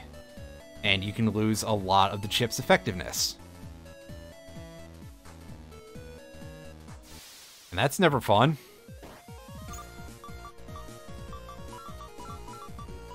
This fight sucks, but we'll take it. Not gonna complain about stuff that's still basically free. It doesn't suck because we're gonna get hit very easily or something, but rather because it's hard to just clear it out in one attack. We want our high busting levels if possible. Although it would be a good idea sometimes maybe to flounder a bit to try and get some money. Poison is sterilized by heat and electrolyzed by electricity. Pollutes water and kills grass. There we go. That's our explanation of poison.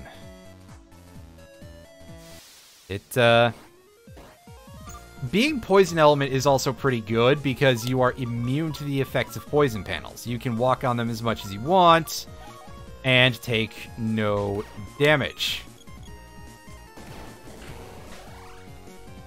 And here's the magma shot enemies, or was it break shot? It was something like that. But yeah, it's just the same thing as the Poison Lily, but upgraded. And yes, the name is absolutely a reference to Phantasy Star Online.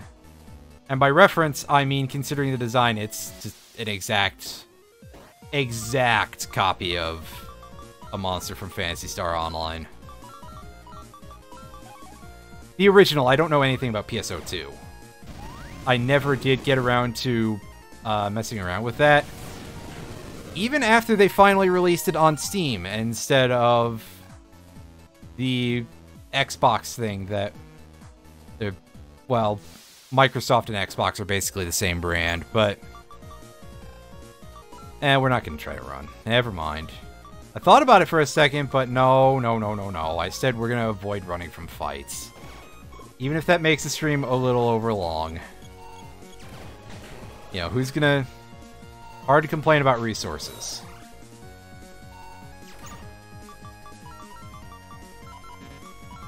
Take the one that's faster here.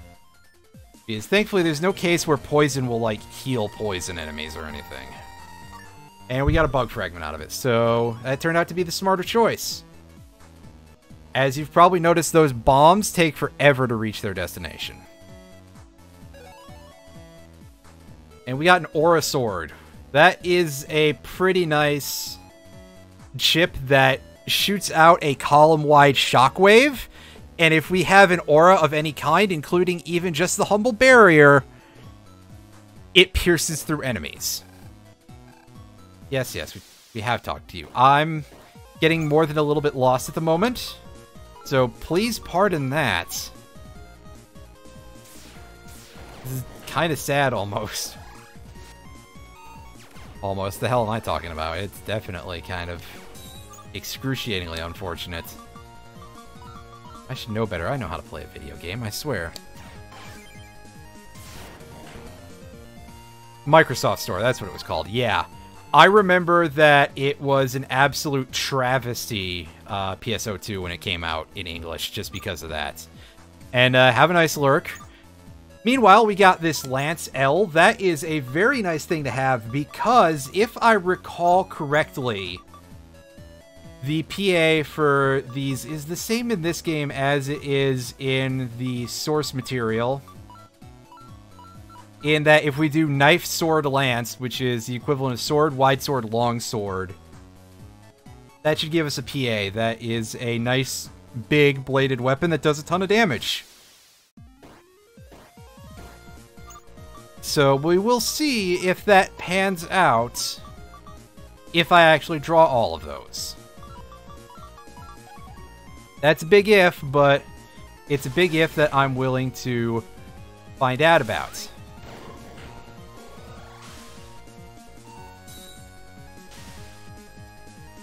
Also, yeah, we got a counter on that enemy. Kind of a shock that we managed to pull that off. Don't expect that to be a thing, because they are not easily predicted. I probably should have attacked with regular attacks there. We got an error fragment.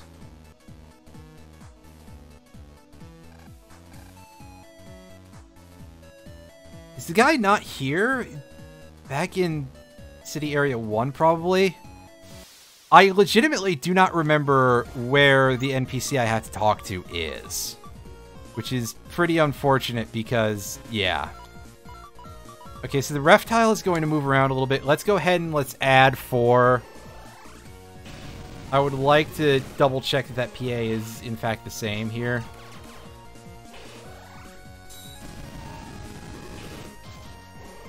Take the damage from the Fire Blast. Make sure. And wow, the game really doesn't want to give us this, does it?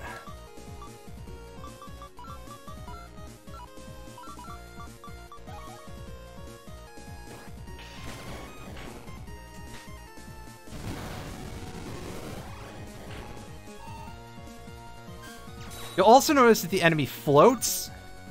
Oh, it took our barrier. Whoops. I was too busy talking and not I'm busy thinking. Alright, there we go. Knife, sword, lance, mega halberd. Or just M halberd, as the case may be.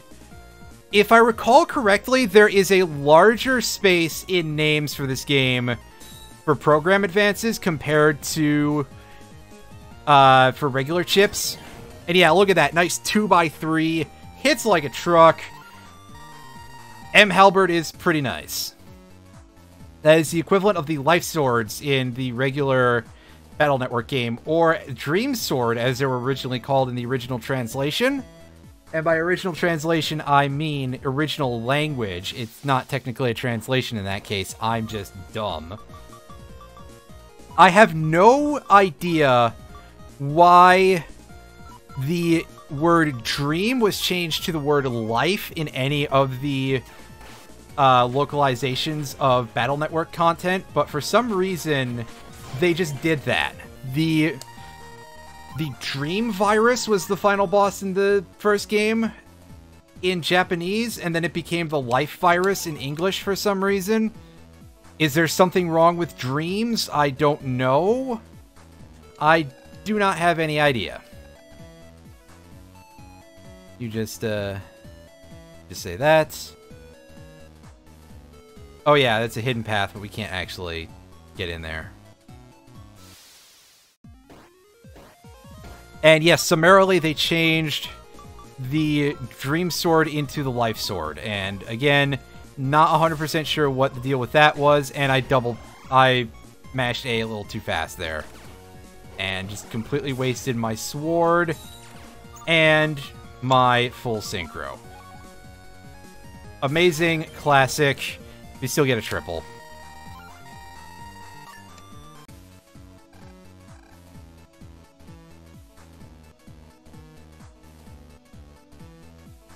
Okay, I really feel like I've searched this entire area, so...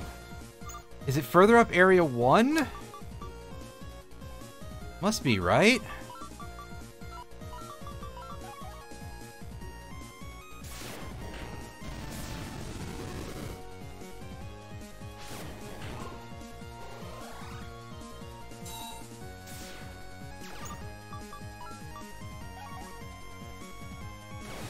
The lance is nice. We get to see that punch animation, which we might not see at any other point in this game because, yeah, I don't tend to use that many super short-range attacks. Yeah, we know it's dead end. Maybe the guy's over there. I don't think I explored the dead end last time. For some reason.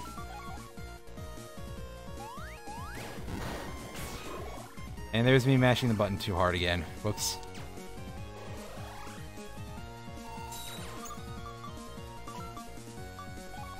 However, easy. And we're getting a lot of those storm chips in C, which is alright. We get Cerno last time. I'm actually gonna go ahead and yeah, we got Cerno, so we have a basis basically for using C code. A core in a sense, by being able to center our build around a big attack like that. So that's nice. It's a slightly less terrible code than I thought. And by slightly less, I mean I figured it was okay. Oops. Well, yeah, now we can see what the deal is with being affected by heavy, and that only seems to last for just a moment. I feel like it lasts longer than that. But maybe it was because we landed in the sand. And we were definitely stuck for a moment there. Over this way. That's the different warp. Yeah, this area is partially teleport maze. There we go. There's the Goofus in question. I mean, aren't you all students? You can just go down one by one? Maybe? Oh no, I guess they're from A in area then.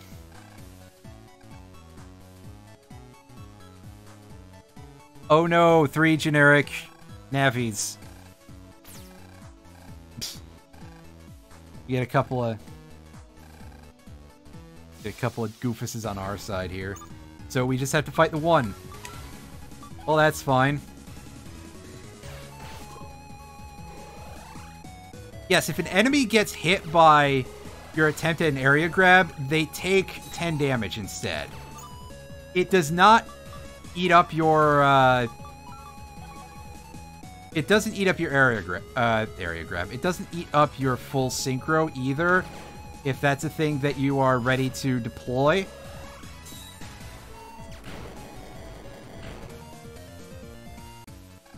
Easy, and that's even with taking a lance to the face that did 80 damage to us.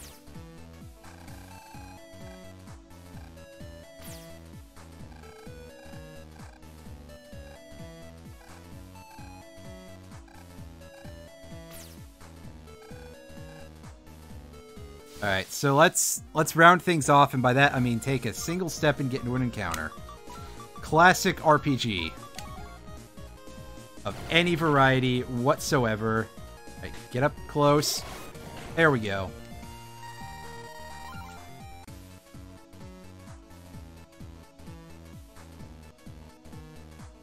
That up. Gets a little extra cash. Who are you? Oh, okay. Man, this is somebody warning us, hey, you don't always know who owns these password cubes. Yes, we noticed. Hey, I wanted to check my money. I'm at 8,300. I can go and I'll buy the...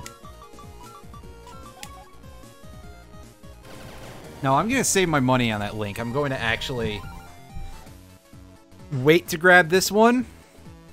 Because although it's probably better to get places that take you deeper into the internet earlier, there's a very easy overworld access point to this. So I would prefer to have the Genso Square one, because that we do not have such a thing for.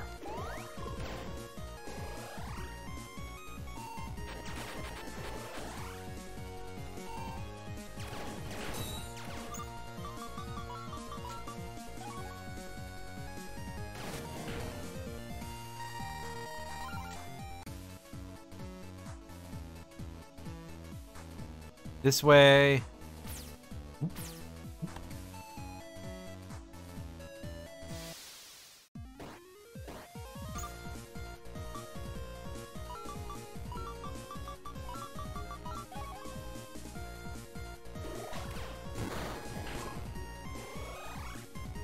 I suppose I probably should have distributed that damage a little better, but it's fine.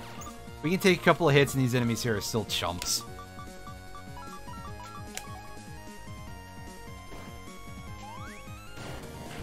Nice! It stayed in a position where I got an easy hit. Thank goodness.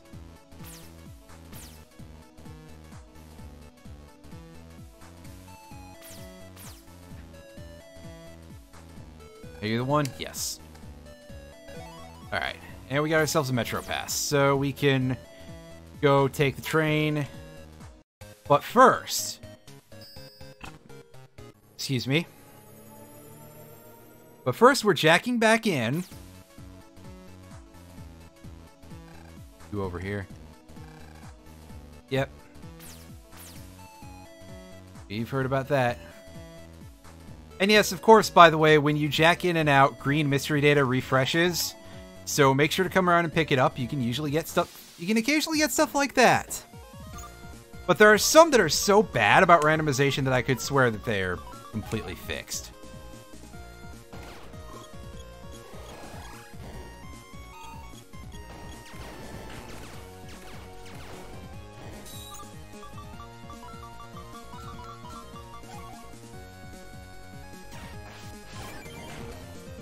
Hey, I'll take a free bug fragment, buddy. Oh no, error fragment from that enemy. Right. I think they count as electric element, even though their attacks do null element damage.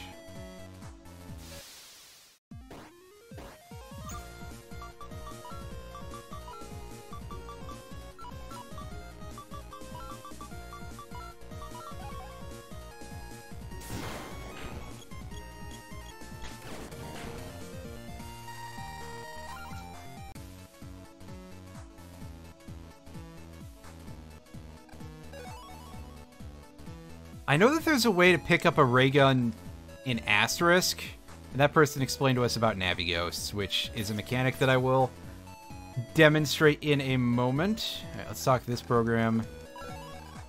Right, get a one of those. Let's grab some HP memories. And yeah, our money just fucking disappeared, but we have more health, which is never to be complained about. Well, occasionally, if the cost is that high, we can just be like, wow, that's a huge rip. What a royal rip. But still, it's not a bad thing.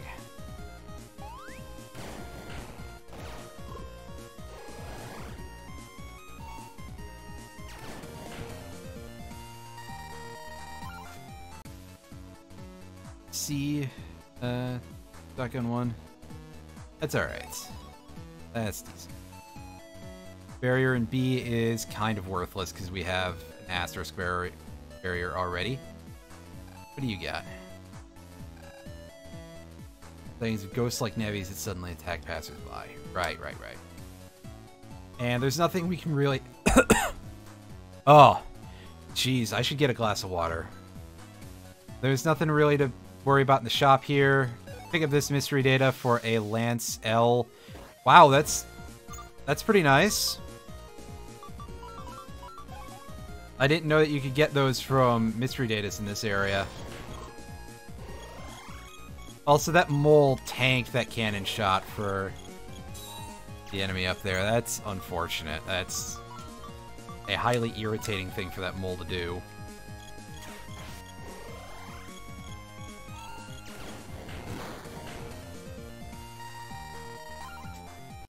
Ooh, we got a C code ray gun. So we're going to put that in.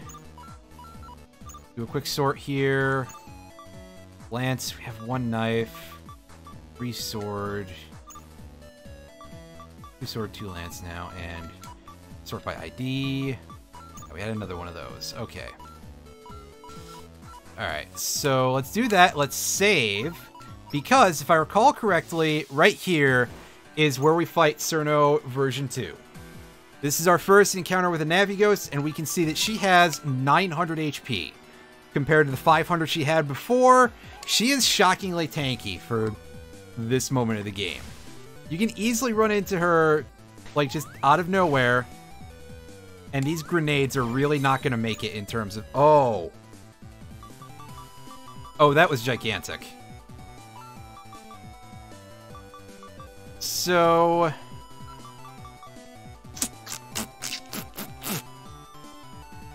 it's 280. We're gonna do that. We're gonna take the absolute crap ton of damage that deals. And yes, in addition to the fact that her overall attack patterns are a lot different, her floor ice towers are a little more regular. When she does her targeted slam thing there, it drops icicles on the field, which is pretty irritating to give you more to dodge.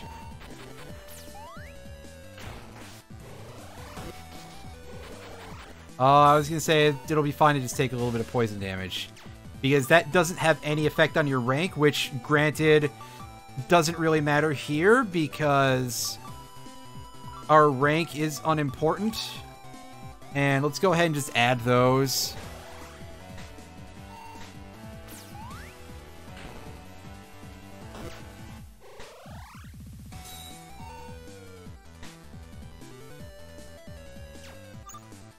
So yes, this fight, although it's not super hard, this is a hell of a lot harder than anything you'd be facing at this point in a regular Battle Network game. Like, yeah, there's a thing where you can easily fight base early on, but that's about it. And that's, you know, kind of minimal, really. So, set this up.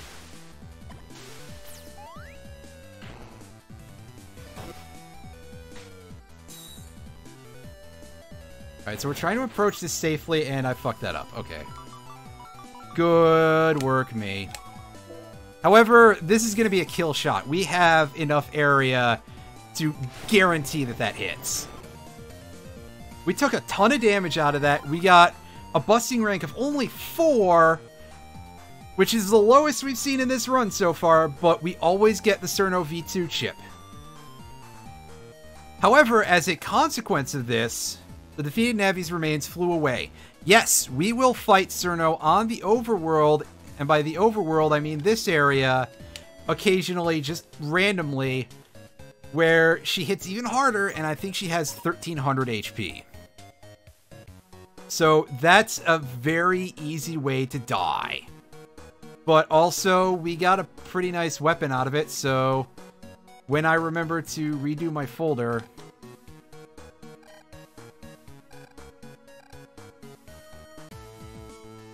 you know, that's a pretty nice core of big hits that we can throw in there. Alright, so you're the kid that, yeah, for the job request from much earlier.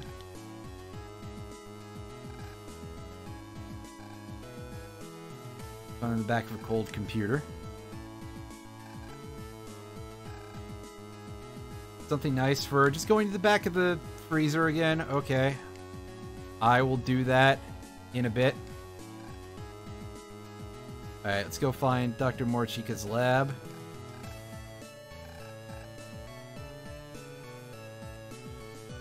And here's an ionic breeze. Here's a vending machine.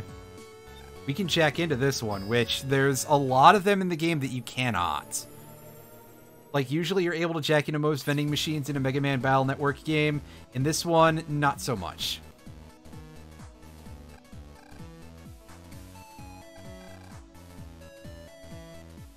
Mosquito repellent? That doesn't sound very useful.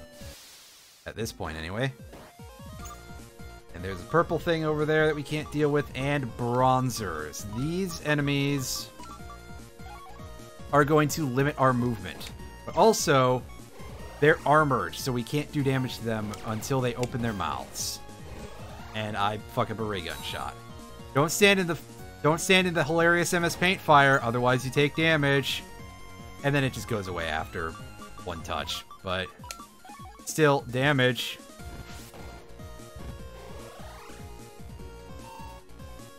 Come on. Both of them should sync up. Oh, damn it. Not quite. I thought I had something there for a second.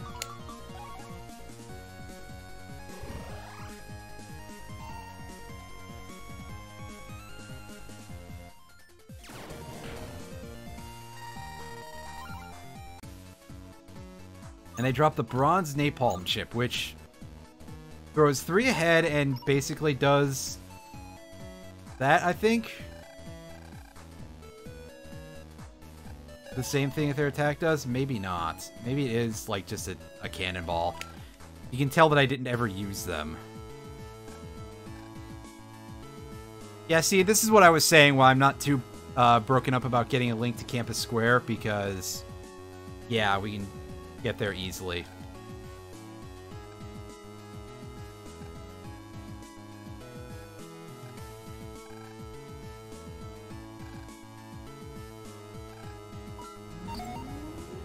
Here we go. Hey, you.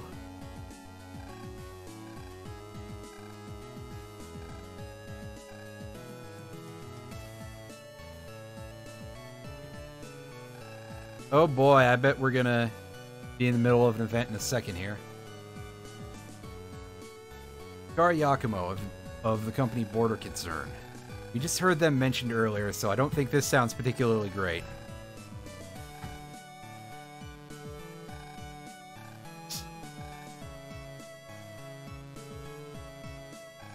Father Vlad. Yeah, I'm sure you actually have a father.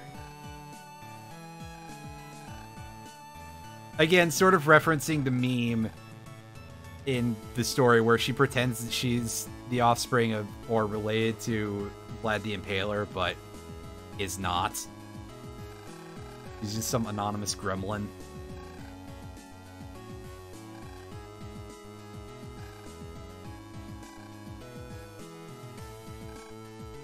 Gotcha. The add-on manager. Ooh, this is a nice thing to get. This is very similar to the Navi customizer that you get in regular Battle Network games, but honestly kind of more powerful.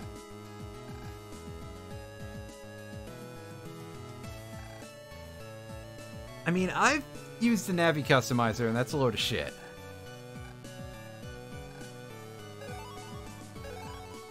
Yay, we got some add-ons. We got Buster Power, Buster Rapid, Custom Plus, and we got an extra folder. That is the one that's... yeah, that's not going to be customizable slot 2. So we pop open the menu. First of all, this extra folder... I'm hitting L and R to scroll up and down the list of chips in here, by the way. This extra folder is unimpressive.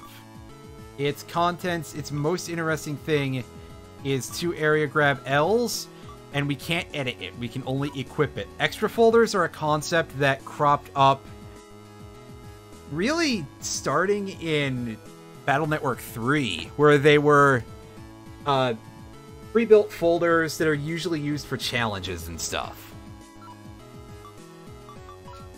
Go into Navi and check out our add-on manager here. You get some tutorial.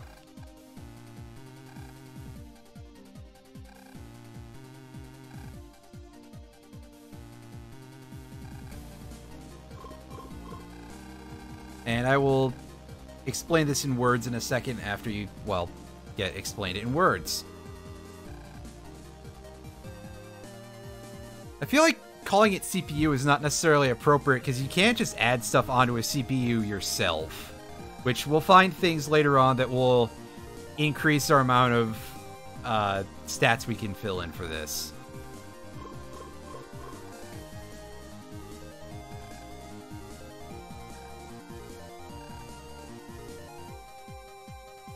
And yeah, we're limited, of course. The add-ons with color names, you cannot install 2 with the same color.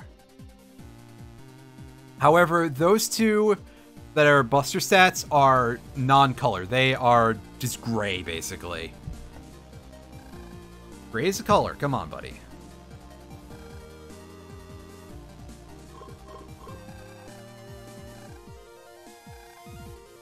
And yeah, nice and simple. Breaks the rules. It shouldn't let us, but I don't think I've ever really tried. Unlike in other games where the Navi customizer's rules can be broken and will cause bugs. And in fact, in Battle Network 3, you have to do that to unlock something. And yeah, once you've made all your selections, you hit start and that will save it. Otherwise, it won't save. So naturally, they give us stuff that we can all equip, and this will give us 1 extra chip during our custom screen, increase the power of our Buster by 1, and let us shoot a little faster.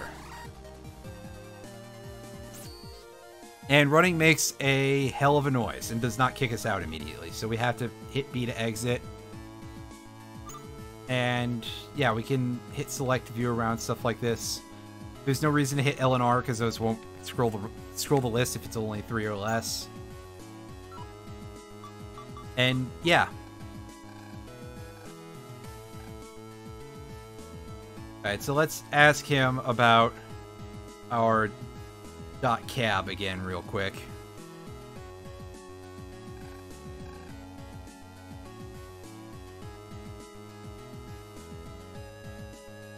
So we just go and talk to everybody.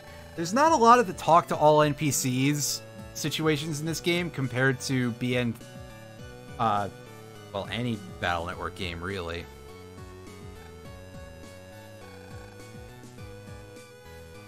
Rika's interested in the heavier machinery, because of course she is.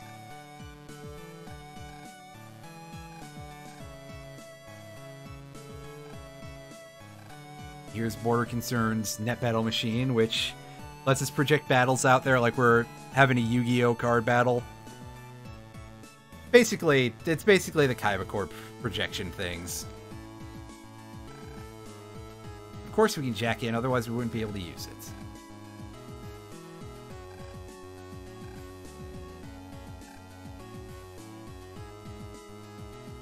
I mean, I think if you can view it from a monitor whatsoever, it would not be hard to connect that to a projector.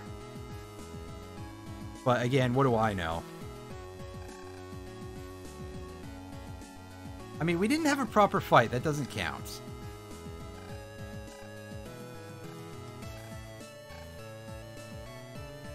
Alright, so let's go ahead and have us a quick battle here between these two nerds.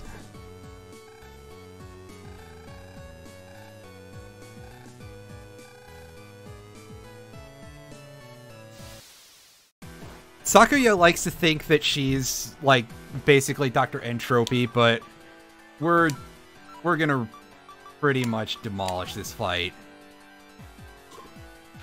She moves fast occasionally, but... well, it helps if I don't walk into the daggers, but... you can see that there's not that much going on with this if I was just playing better. And 40 a hit is kind of unimpressive considering that dude punched us earlier for 100. So let's add the 2 grenades.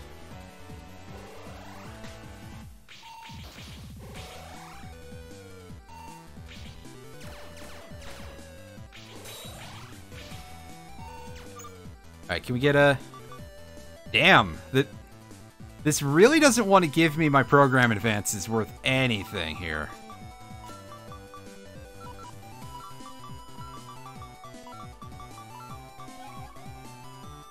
Hit it! Damn! Oh, she tries to stab us in the back. That's something. Poison should make things a little easier for us. A little. Unfortunately, again, I'm getting absolutely jack shit here in terms of draws. I could end this if I had the Mega Halberd, but I don't. And yes, that is what the high cannon looks like. It is, like, it extends 3 forward and hits the 2 rows, 2 on each side. We fucked that fight up pretty badly, but again, we were relying on big hits and we were just not drawing them. Wow, Shanghai, you're a complete asshole. A little, you think?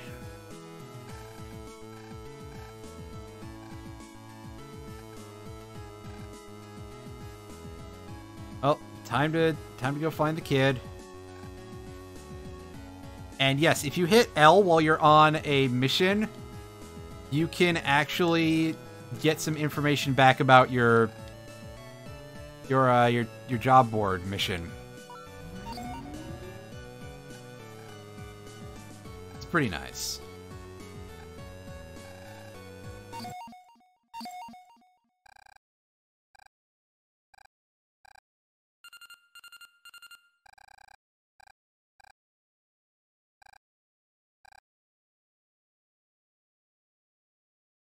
So is she just going to be locked in here overnight?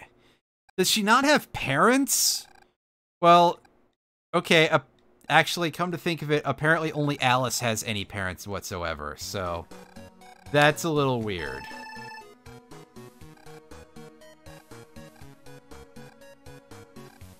What do you need? Government office trying to get a license open.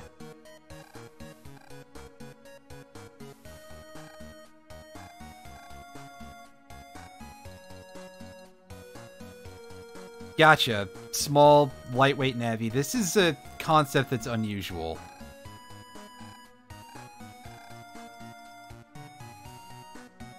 For the series.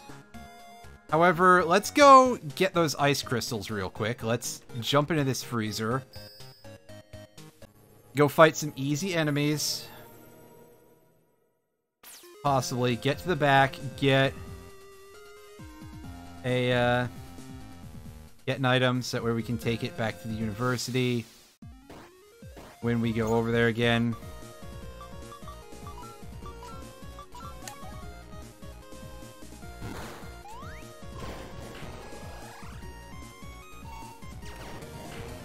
And yeah, I do mean easy enemies, because at this point, wow. The Bubble Blaster chips, by the way, are really strong because they're multi-hit attacks. They shoot 5 shots, so if you stack a bunch of attack boosts on them, they can demolish enemies. That might be a thing that I end up doing at some point.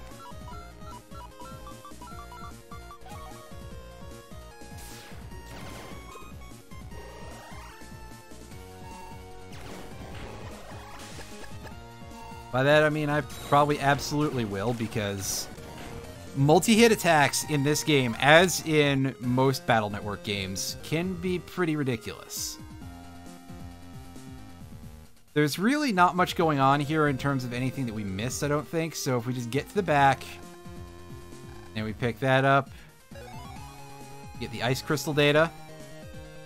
I'm going to do one last double check over on the left side to make sure that I didn't miss anything too big.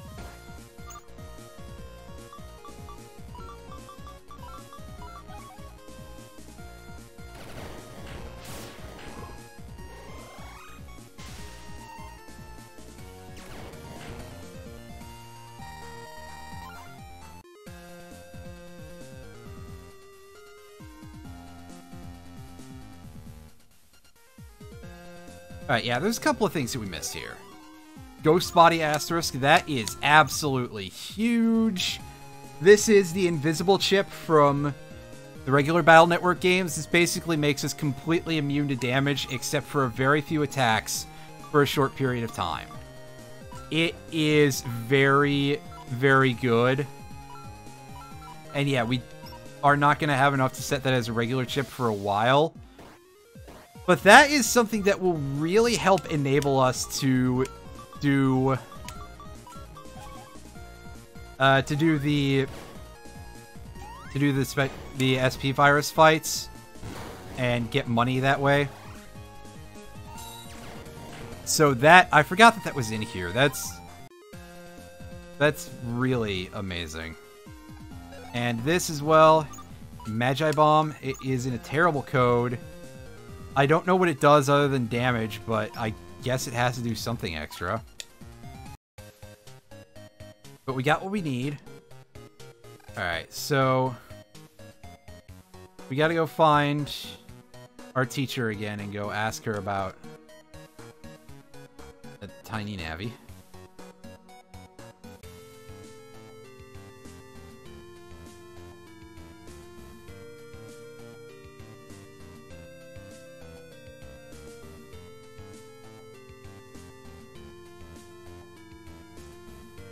And figure out where exactly our instructor is, because she's not in 2-2. Not here, maybe in the PC room. Possibly somewhere else in town. Who knows? Oh, here she is.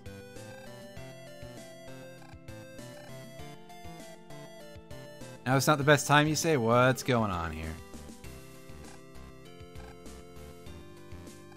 Can't fight. Gotcha. Alright, light enough to send by email. Alright, so let's deal with this. We got more story encounters. I think these fights might actually give us rewards, though. Which is something that's a little flighty with it. And now's the part where I have to be a little bit annoyed, because like, this is usually one of my favorite characters in the series, but they reduced her almost entirely to memes in this game, and like, she is not useful dialogue-wise, which just is really sad, because usually she's genuinely A, kind of funny in a smart alecky way, and B, like, really smart and can be shockingly capable. As a fight, she would be really tough to negotiate, but you know, maybe the developers just did not like the character. So, what can you do? Apparently, bitch about it on the internet to people who may or may not know anything about what I'm talking about in the first place.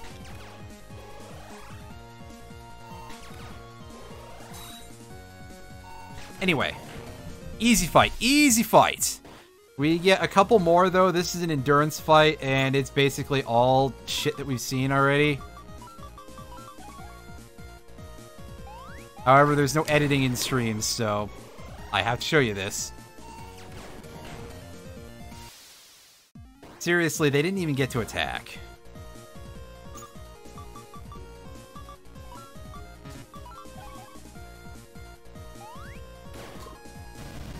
Oh, that's a little unfortunate. Because you see the gunhopper managed to dodge my grenade. That's a big reason why the grenades suck ass, by the way, is that they are so easy for the enemy to avoid.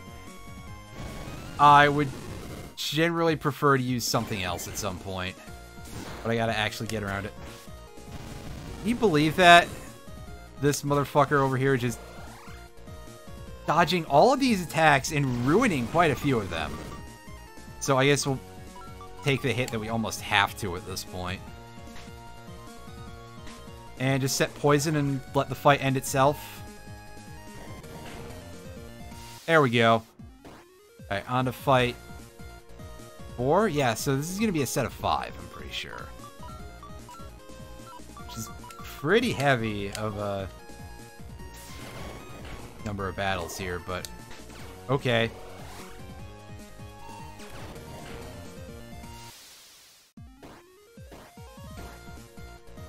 Alright, so we've got some new enemies here. We've got the Liberator, who drops little targeting crosshairs that you don't want to stand in, obviously, and the Whole Snake, which is that snake enemy that was mentioned earlier that will use biospray attacks on you. Will give you access to them if you beat them. So, yes, obviously I was wrong, by the way, about these fights giving you rewards.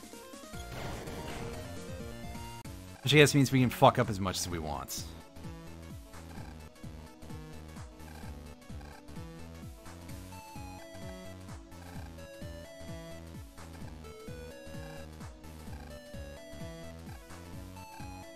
Alright, so let's do that, and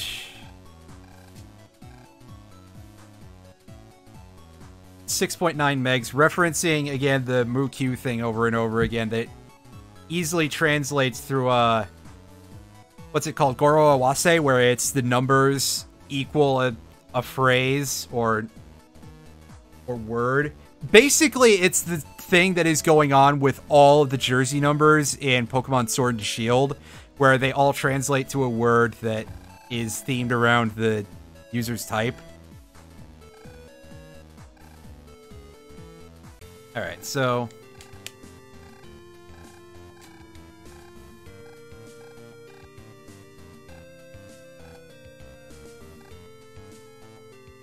alright, nice and simple. We can basically end the day if we want to, but the first thing we're gonna do is we're gonna go complete that job real quick by heading over to the university and giving the kids some money, or the ice crystal data rather.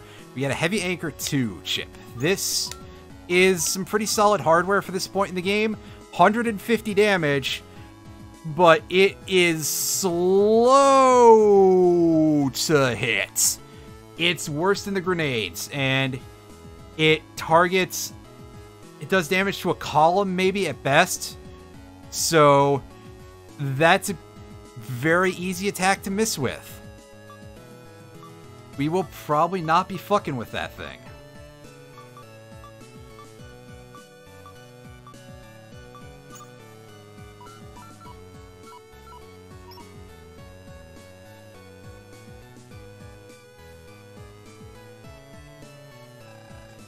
Oh yeah, they're closed for the day. We can't go in and take shortcut to the square.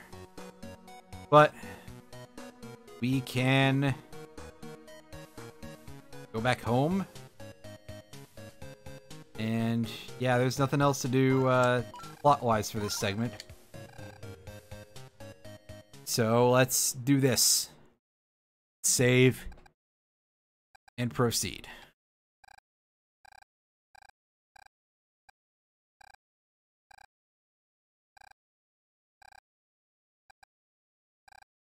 And we get no animation for this whatsoever, because I guess the room is that dark with no lights on. Well, to be fair.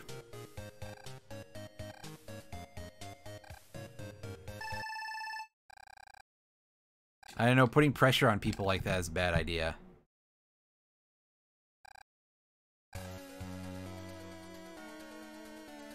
Uh-oh.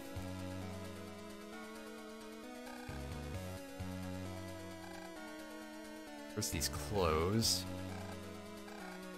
There, yeah.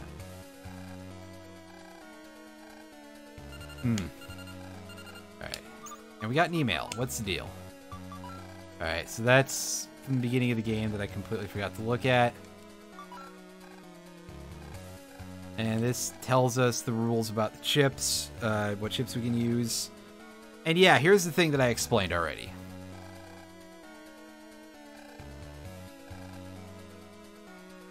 Only 5 Navi chips of any kind are allowed. And yeah, that's pretty easy to remember. That's a pretty standard rule.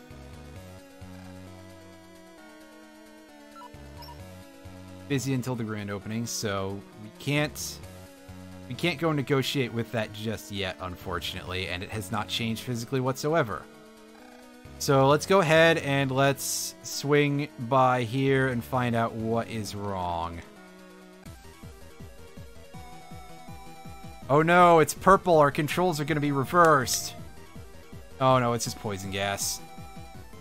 Oh no, it's just really dirty air. Oh no, it's just making us ill. Oh no, we just have to jack into the ionic breeze or something. Like, that should be pretty obvious. So let's get ourselves started on this dungeon, which is pretty annoying.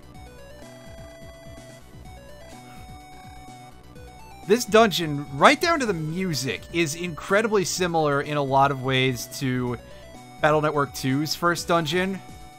Again, purple smoke, air-themed computer.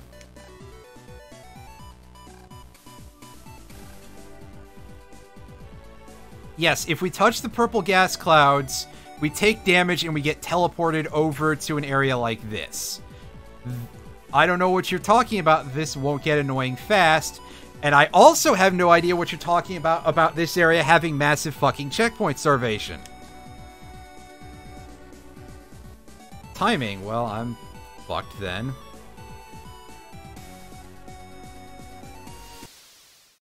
Okay, yeah, getting in there is gonna be a bit of a task.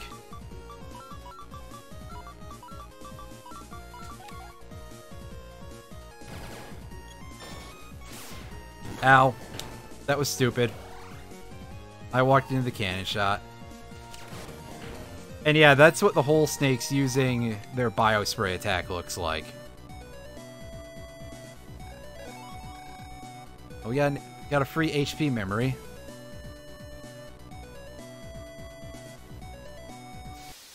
And there's another item over there. Alright, gel packs. These enemies basically inherited a lot of the attributes of the Mets from the previous game, in that they are defended usually, and when they prepare to attack, they do that for you when you get in line with them. Although when they attack, they prop their thing up and it shoots its beam out. They give the Hakero chips, which are pretty strong, and they're electric element, which means that it's going to be pretty handy during the next fight. I should change my folder before then, but we will do that when we get there. However, adding this is a lot quicker to do. Sort by cores. And there we go. All of our buster stats are now 2. Which hopefully means that our little sidearm there is going to be a lot easier to use. And we got a Dun Beetle here.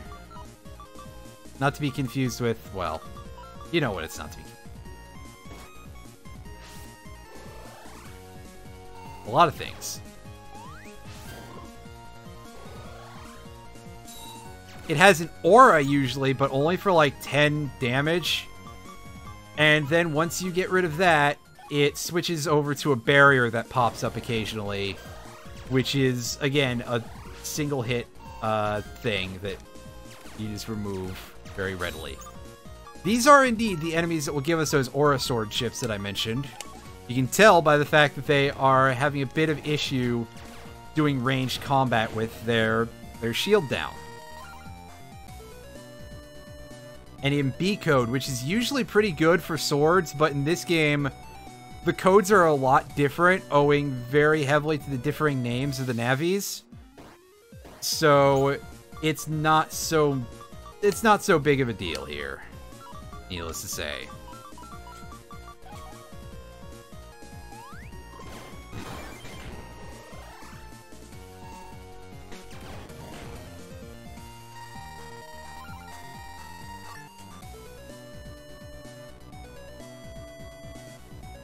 Wait for this cloud to pass by.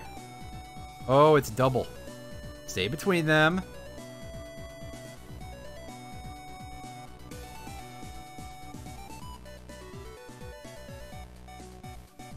You can see those are zipping around pretty fast. Come over here. And we get a quick fight. This is pretty easy. Yeah, like, the pit snake looks dangerous and all, but nada. Especially not with a setup like that, where we can just completely eliminate it right off of the bat. And these clowns just decide not to even bother with decent strategy here.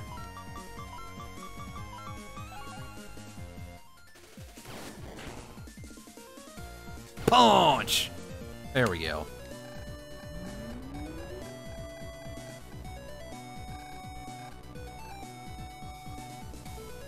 Okay, so we don't jack out immediately. I don't remember if this clears the purple clouds here or not, because we've definitely missed some shit in this area. And I would prefer to do as little missing stuff as possible.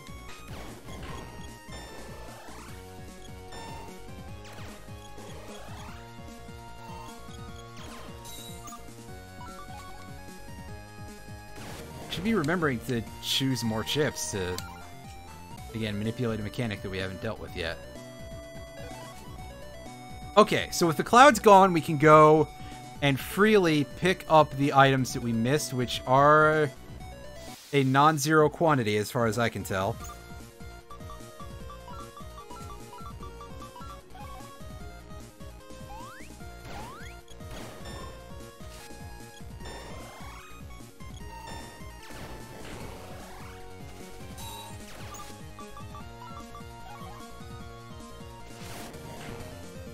Hey, get out of here, nerd.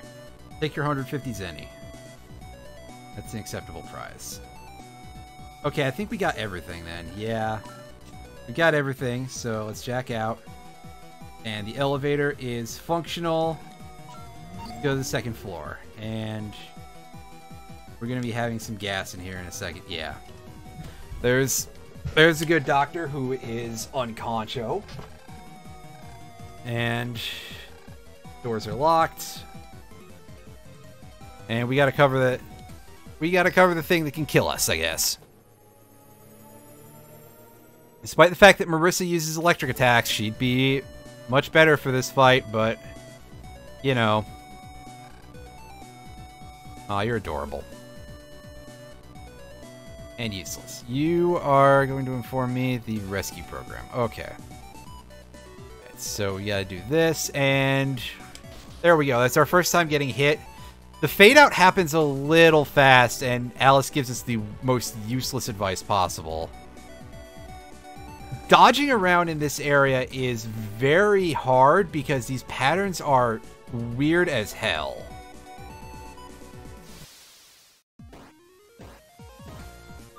Ew, 3 bronzers. I don't want to fight this.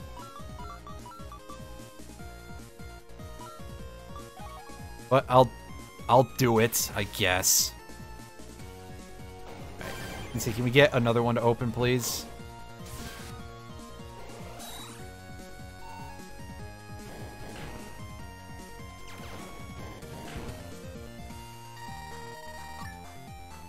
And we did. Oh, fuck's sakes. Also, I do like that there are multiple lines for Shanghai getting gassed. That is some good attention to detail. Let's just try and complete the poison gas thing here before we start farting around with trying to get the items. I gotta approach this smarter, not harder. And for that little double kill there, we get the reverse shield chip and a bug fragment because we got that from the ref tile, I think. And I went in kind of a useless position after saying, hey, yeah, let's worry about clearing the dungeon before we worry about getting the items.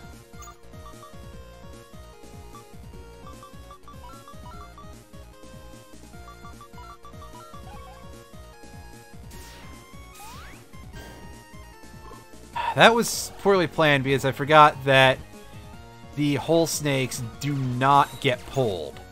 Also, when a poison attack goes over grass, it turns the field into poison. That's a thing that was added for this game. And yes, it is a little bit on the gross side in terms of balancing. You are correct. They made poison very strong in this game. But I guess somebody was upset about how bad poison was apparently in Pokemon, even though it's quite good of a type at this point. Alright, so here we've got a gas cloud that's just really been absolutely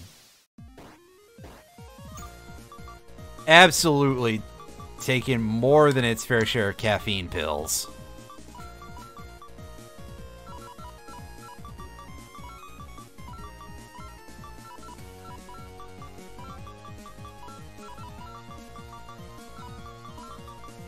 Sorry, I had to remember what the order was for attacks here in terms of optimization. And we got money out of that, which is fine. We have a crap ton of storms, if I recall correctly, and the reverse shield, I don't think I've ever actually used it. What's our storm count looking like here? Actually, less than I thought. However, it's available in asterisk code, so I would prefer to have that. Gel packs.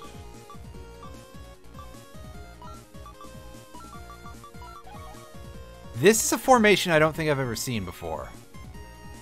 Oh, and we can literally just let it time out if we want to? Okay. Effort.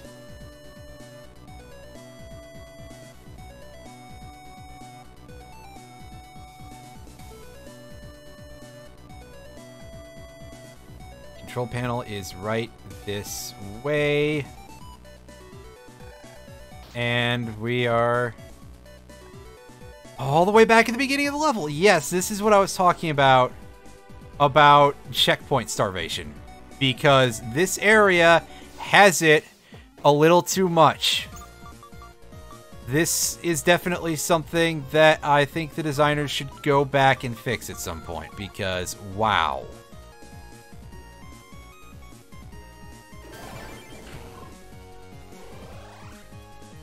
That's some good counters.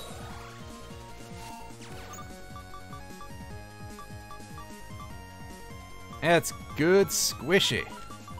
Whoa.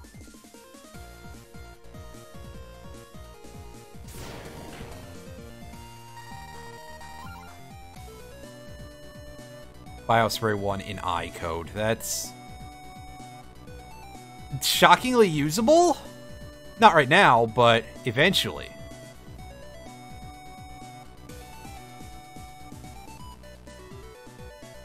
Yikes.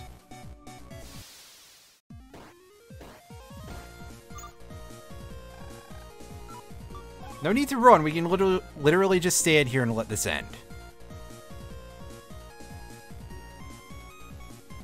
This is times where I wish that S-Code sometimes gave chips instead of... or gave money instead of chips, because we're getting a lot of those. So at this point, like, Yeah. Oh, fuck me. I forgot that that does that, because it looked like it was not doing that. Do we have 3 of those already. So we're not fully stocked on those yet, but still, that's pretty good. Again, though, we've been getting completely free battles for some of those. Like, sometimes the game is just like, yeah, I don't feel like making you have to make an effort.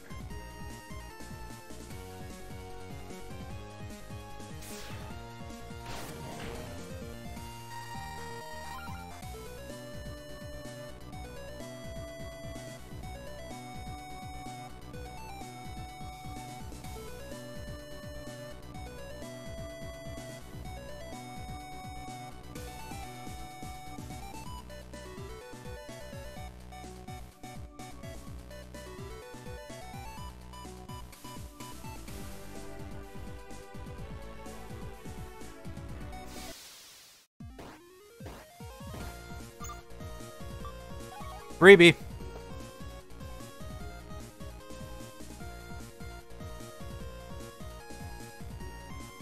Gotta tell you, I'm really glad for these interludes.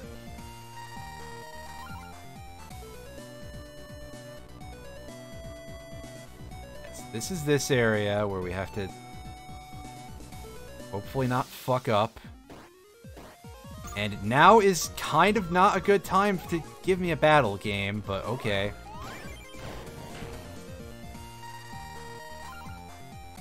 Yikes.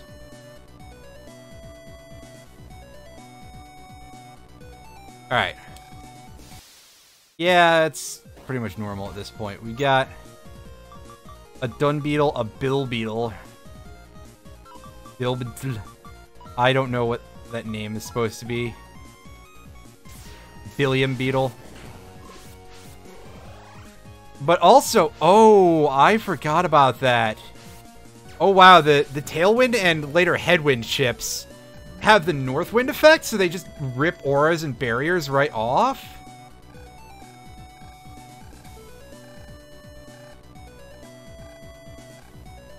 That's kind of great. So we just trivialized that fight entirely. Nice job, us.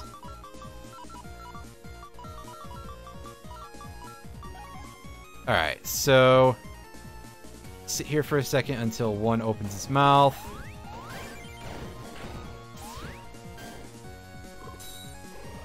And we'll fuck that up terribly. Fuck that up terribly! I can't believe I missed that. I'm slightly insulted. Yeah, those bronzers are kind of obnoxious. And we got a Cold Air 2B. Not hugely important. Alright, so we got a couple of stops on our quest to get to go save Remelia.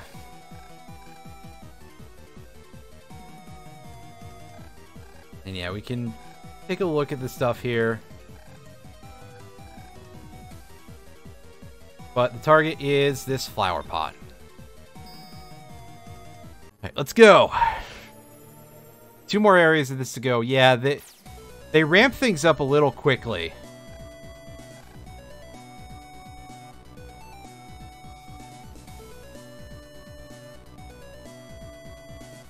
We have to duck in here.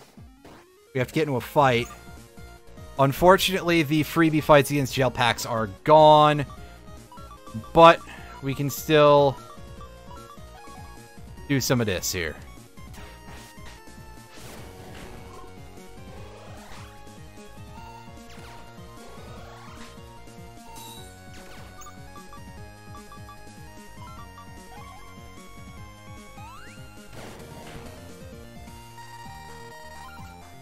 And get a Venom Shot in U code, which is There is actually a Navi in U code, and it has some pretty powerful combos behind it, but Venom Shot is not going to be useful in that regard, because first of all, it is much later in the game, and second of all, they don't work together.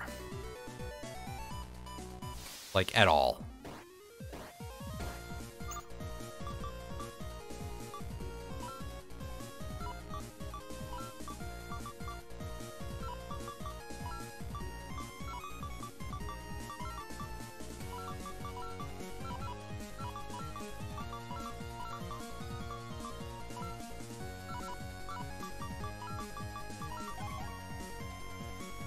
Alright, so this is just doomed to be a two-turner.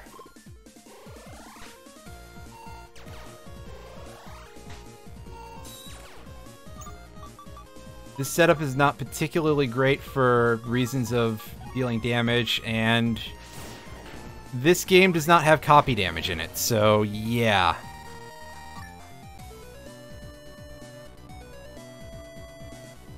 Going around.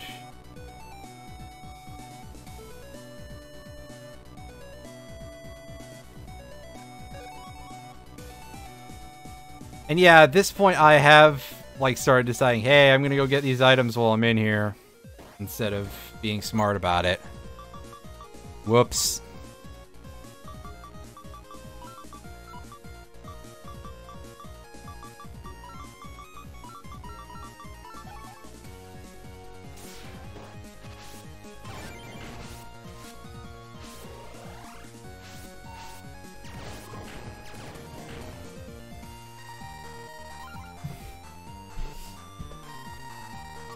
Hey, a bug fragment. I did not even notice that I got a counter there. Very nice. Alright, so this is a new safe area. Which is nice, considering the other area gave us absolutely nothing in terms of checkpoints, except for the one at the very beginning. And hey, a Biospray 1 in Asterisk. That is not helpful-ish. Well, it's a little helpful, but not a huge deal.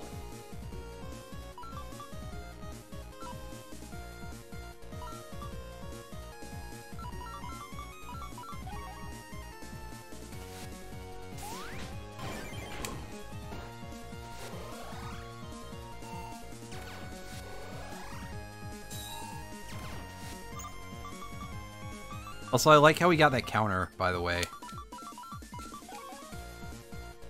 That's pretty impressive. Alright, walk into the poison. And just time out.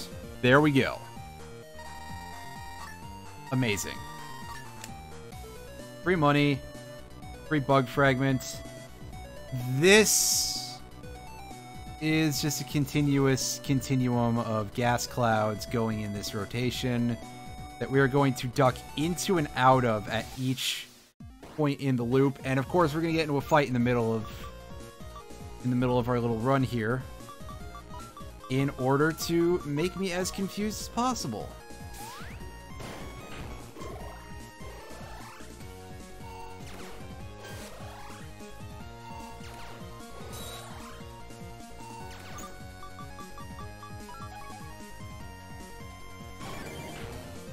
Scram!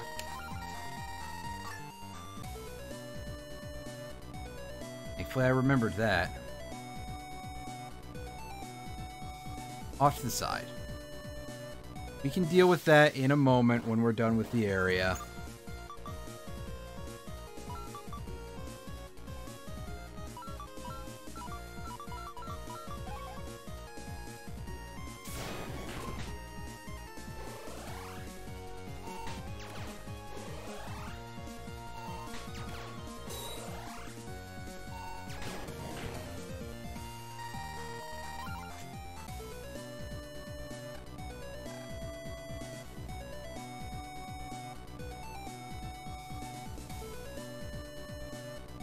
This one doesn't go very far back.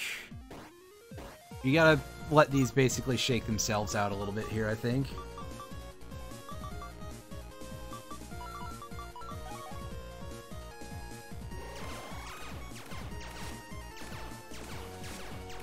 We're gonna chip all of these down to 90.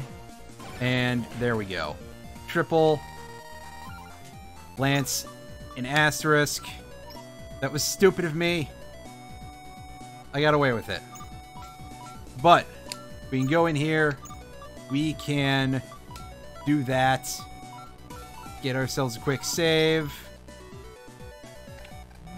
Which is not really necessary to do, but let's go ahead and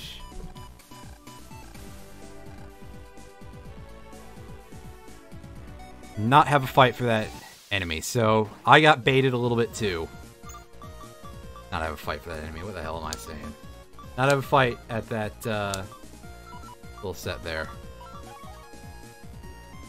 So, pull our enemies in here. And yes, you will see here that the poison lilies are unable to be pulled by wind moves.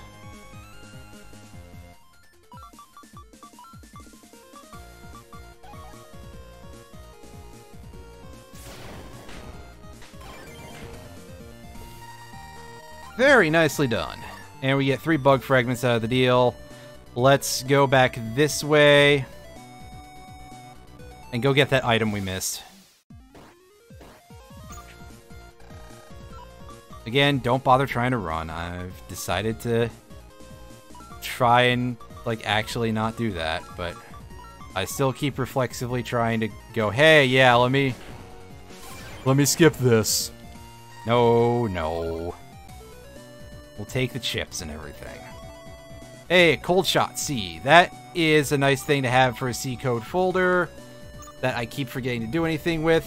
Again, similar idea to Venom Shot, Break Shot, but it produces ice panels and does 110 damage, and we can only have 2 of them in a folder. So I guess it's okay that we only have the 1. Alright, jack out. Go to the elevator. 3rd floor. And let's do it.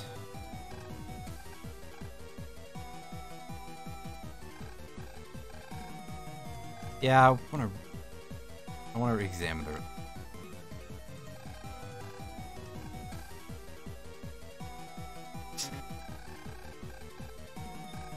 Alright, let's do this. Don't mess with the kid. She's probably 99% dead right now.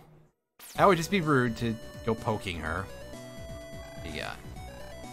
Strange Navi went to the back. Yeah, that will be medicine, so...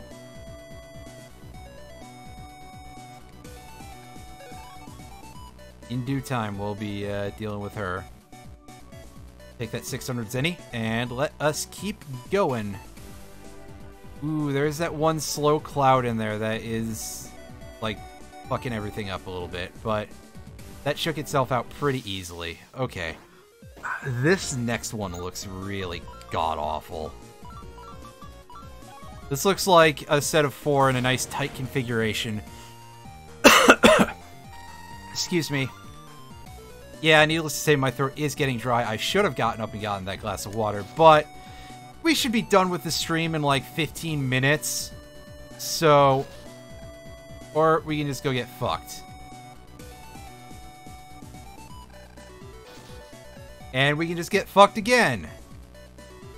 This area is, like, honestly, kind of the worst.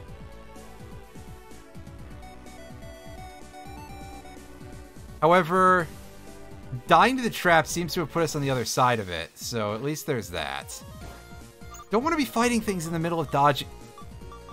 That is a constant issue with this game, by the way, is that you get into fights when you're dodging shit, and it's incredibly obnoxious.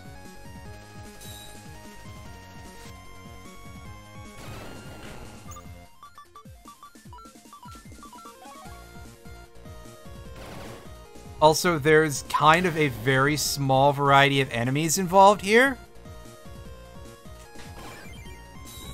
Well, involved everywhere, but here especially, it's like, oh, here's more bronzers. They're the most obnoxious thing ever because you have 0 breaking attacks at this point. High float barrier, high 2000 zenny.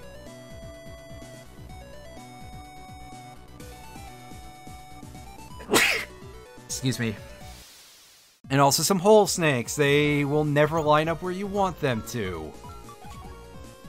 And it's just a complete pain in the butt. But we did get an asterisk code storm, so that's nice. Oh, I'm trying my best at least. Well,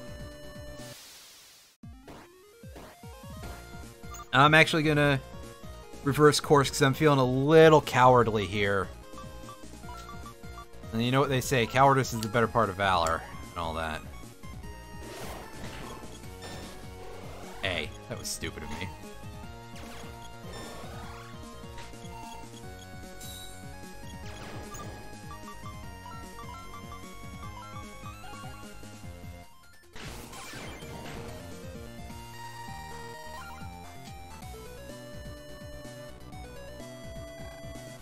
A hitbox?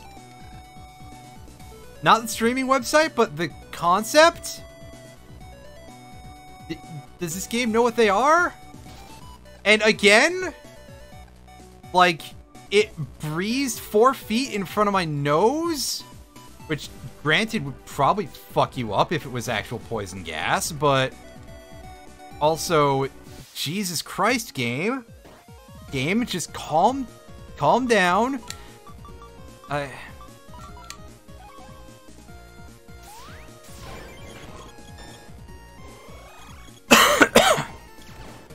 Again. Pardon me. Fuck off. Yeah, please be careful around it. Do you want to come in here and walk through this? So I'm gonna use a half energy to refill half of my energy. Bounce. That's right, I gotta wait for it to bounce again and not get caught on the edge. Damn it! Motherfucker.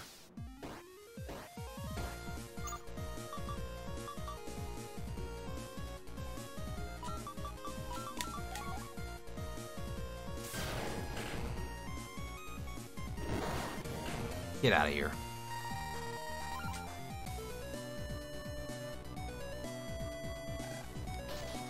Okay, that time I actually think that was, like, reasonable hitboxing, but that was not.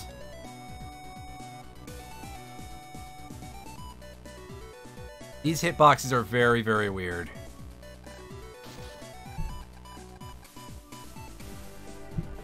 Ugh.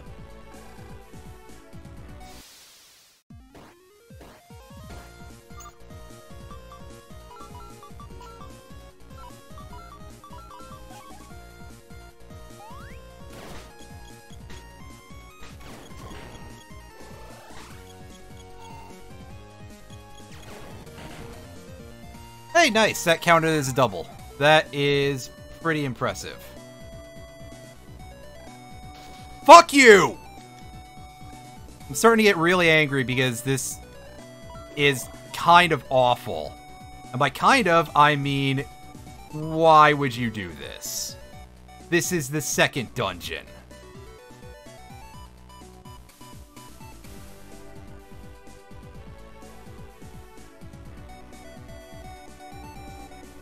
At least save making the hit detection non-existent until you run out of ideas.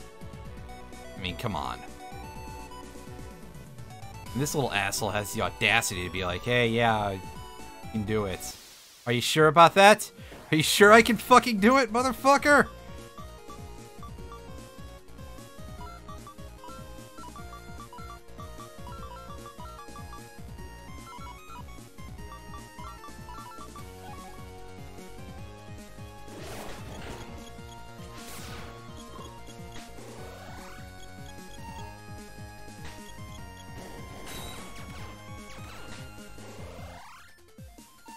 Also, yes, you will notice that our default shots are pathetically slow, even with that buff.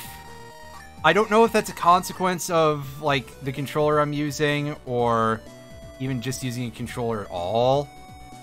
But it's pretty sad, and is one thing that makes using regular shots kind of worthless without a certain upgrade. To a point where it really is just like, hey, even with no buffs, just use a charge attack if you have to do damage and you run out of chips. Because, wow. And again, speaking of wow, getting through that the first time. Okay. Let this pass by. Let it pass by again. Don't! Damn! The timing on that is so tight! Again, I need to remind you all, second dungeon.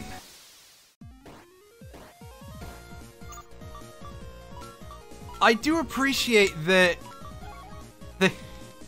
I appreciate that they're, like, making the actual Battle Network gameplay tough. But this stuff, woo... Buddy. It's maybe a little too much. Alright, B, C... I think... I'm gonna double check that it's just BCD, yeah, so... BC asterisk, that should give us... the high cannon number 2, or whatever it's called.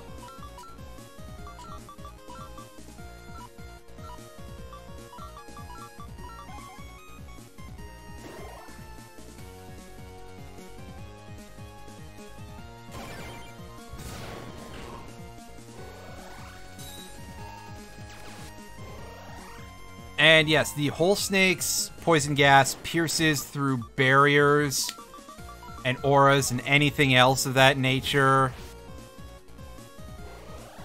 And of course, it's got to decide to be a jerk and not get into range.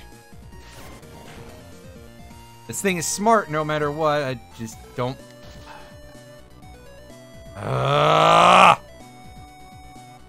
Fucking fight, I forgot where I was.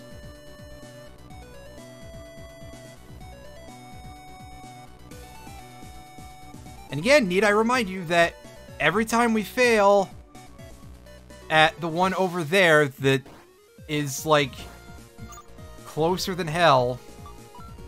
No, we're not doing that. I'm really tempted, though.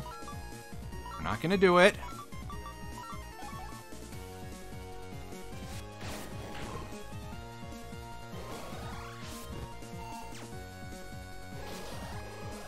Oh, good thing that the ghost body timed out there. That was foolish of me, but thankfully the bronzer just died of its own accord.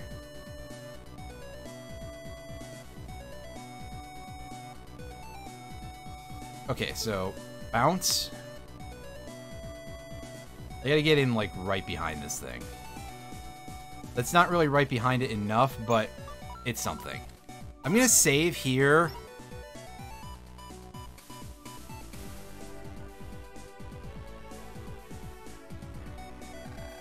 Motherfucking goddammit! Slide along the goddamn edge, you idiot. Ugh!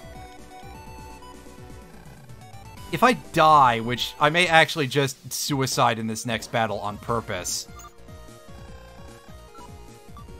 Yeah, I'm just gonna die here and force a reload. Because I saved further up. That's what that's for, is so you can do things like this. So you can skip having to redo puzzles that you have already done because the designers forgot to put checkpoints in.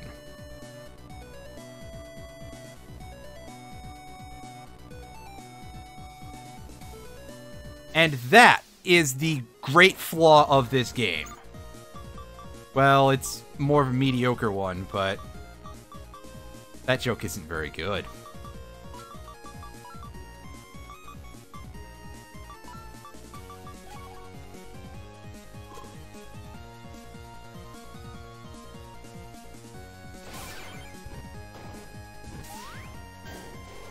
That was dumb. These grenades are useless against these enemies. I need something better. How many do I have in here? Do I have 3 and I can sub them out for the high cannon again? Or, I mean, God willing, I could probably do a third Mega Halberd.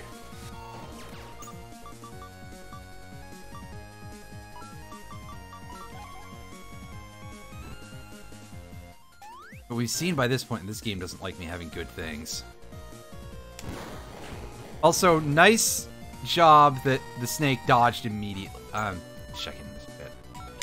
I have 4 dust bombs in here, so sort by ID. We can do another ray gun.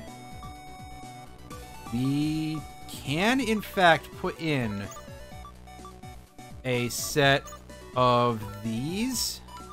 And that was the wrong sword. And we can have 3 of that PA in here. And also, we're going to go ahead and put Marissa in here. Finally remembering to use a Navi chip. Save. Okay, it's a little easy. We should be able to sneak in and get this. Oh god, that's not worth it. Well, here we go. This is where the final boss of the area is. After all of that, just obnoxiously doing the same puzzle over and over. At least the area is small, so if you get it right the first time, it's quick. But, here we are.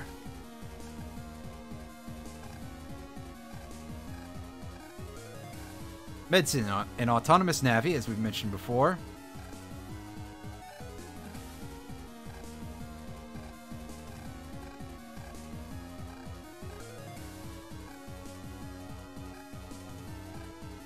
And every time an autonomous Navi shows up in these games, at least once per game that one shows up, I guess, there basically has to be the auto Navi giving a speech of like, oh, well, you who have operators are just naturally weaker than us because you have to sit around, farting around, waiting for orders.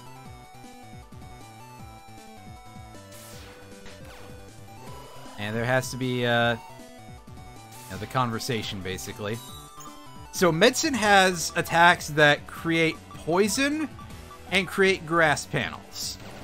So she's sort of a mixed element Navi who is basically using two elements that are weak to each other. And it creates some odd setups, needless to say. Okay, let's just end this right now. Again, kind of just speeding through this fight a little bit. But, you know, I'm not here to do things the difficult way. After that dungeon, I want this to be nice and easy. And we get our Navi chip from beating her.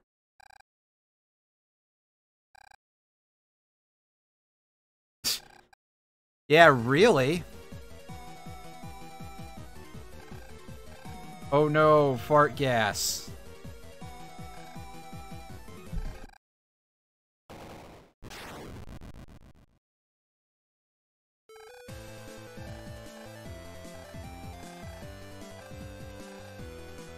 I mean, again, Shanghai is the sort of person who would just dodge by lunging forward and punching as hard as possible in some regards, so that isn't really a surrounded condition.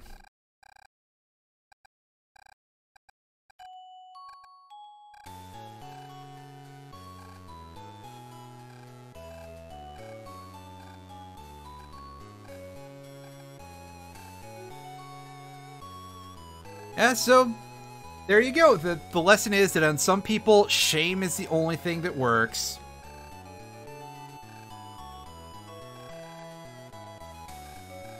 Remy doesn't like birds, we find out. I mean...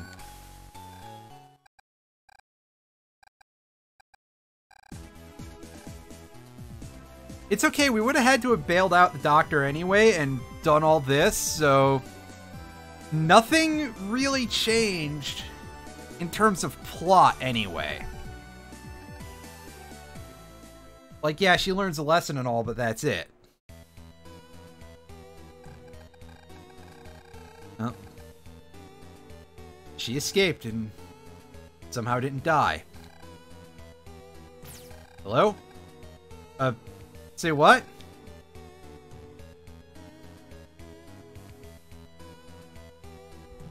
Is that a Fire Emblem? Why is there just a Fire Emblem character in this?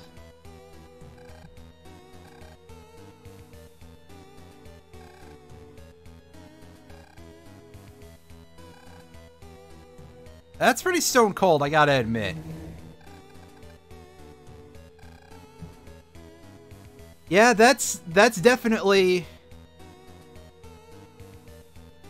That's definitely, absolutely just a net Navi who is designed after designed after Canis from Fire Emblem 7 in it, or just the Druid class in general. He's even called Druid Man. It's not an accident. There literally is a Fire Emblem character in this game too.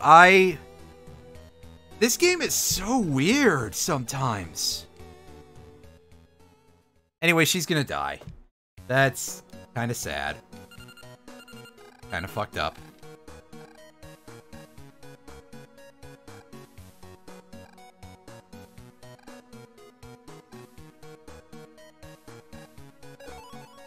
Yay, we gained Remelia's P cube. So that P code rather, so we can get through her P cube. God, I'm having an issue here.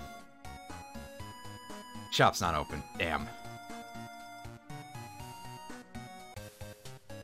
Well, we can come in here.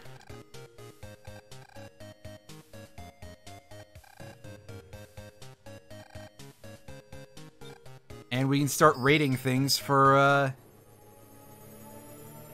free items.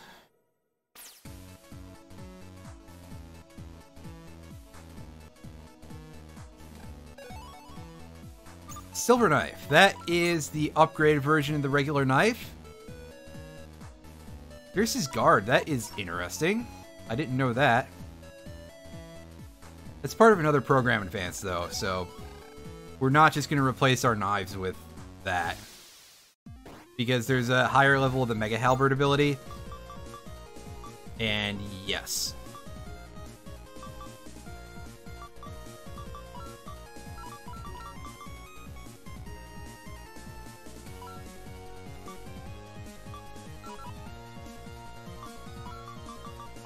Do things this way.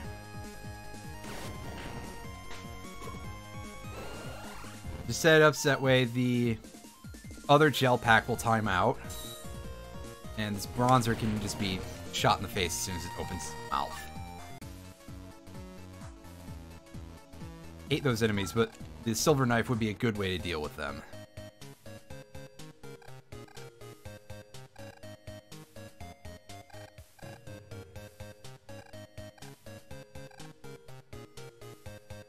And you can see Remelia has a lot of stuff going on here.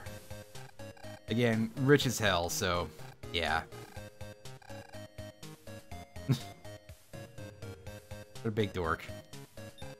Let's have a quick look at Remelia's PC because we can get some items in here probably and open that P cube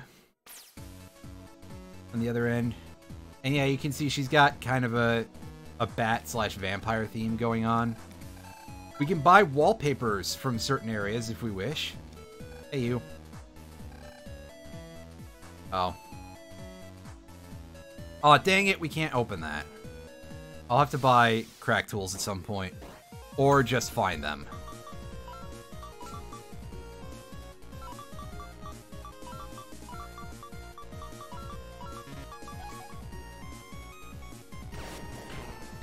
You. And you.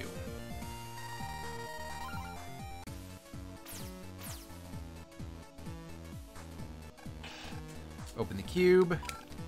And those stay open permanently.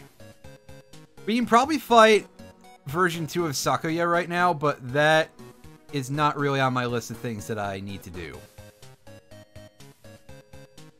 There are a crap load of optional fights in this game, by the way, so there's a lot of stuff we can do. Let's get a look at this cutscene and then see if the shop is open, and that will round out our stream for that. Oh. That Jace from Magic the Gathering? It's not.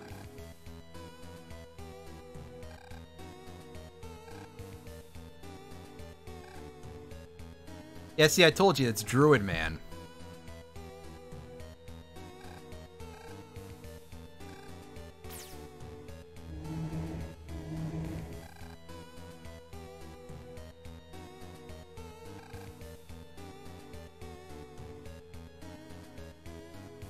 Like the Dark program from Dark Chips in circulation. Ooh.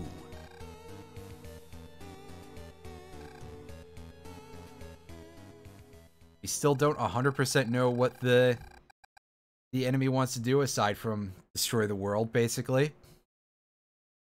A couple days later.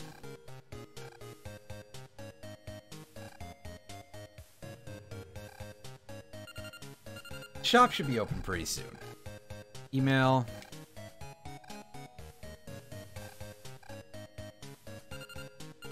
Alright, so let's read over those from the plot because they are actual emails. Alright, and Kamami has her shop open, pardon me. Battle chips and add-ons, so that's nice. Got a lot of stuff we can get there.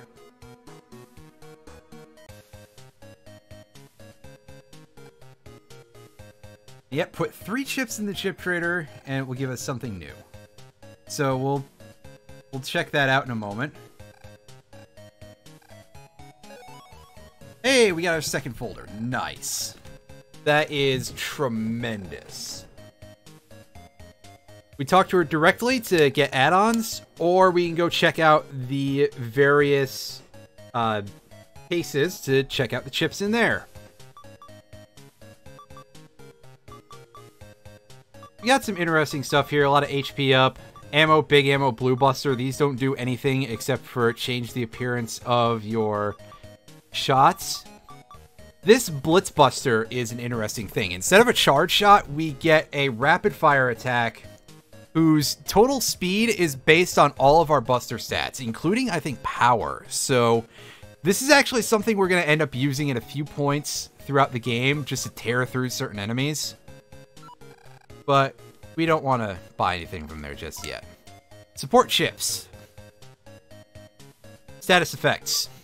Bubble bath. This makes all enemies slippery, so they like freak out like they're on ice. Melt wax. Melt all enemies. This does something that I don't 100% remember. Like, it cuts their damage in half, I think? Blind leaf. Blind all enemies. This does exactly what you think it does. They can't see you. Gravity field makes all enemies heavy. I discussed that before. Area grab. It's an L code, unfortunately. Area hold. This prevents your enemy from stealing one more row of your panels. Very situational. Float barrier. Stun game. We don't have enough to grab a second one of those, which is unfortunate, because that is what I would have loved to get. And now, if you excuse me a moment here, I am going to pull up the list of number trader codes that I got for myself from playing through the game. And we're going to abuse the hell out of this.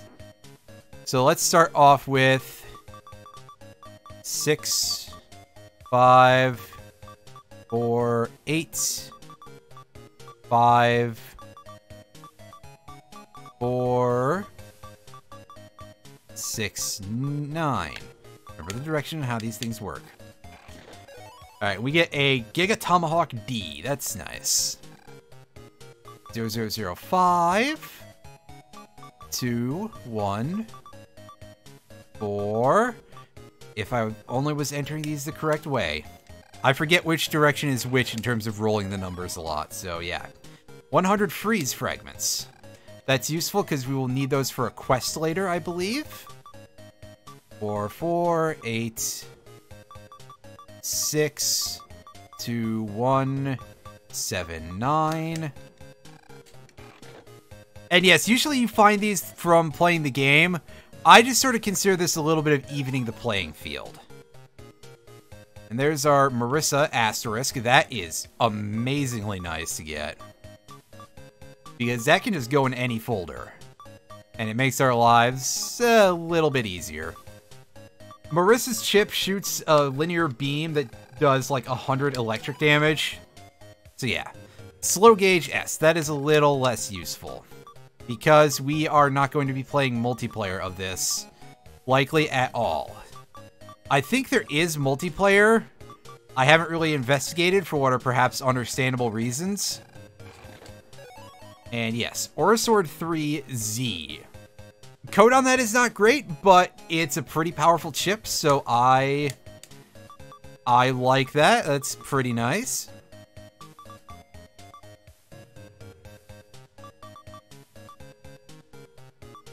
One, 3, 2. Max gauge star. That is basically just full cust, I think. Which, again, is still pretty powerful, so that's gonna go in immediately.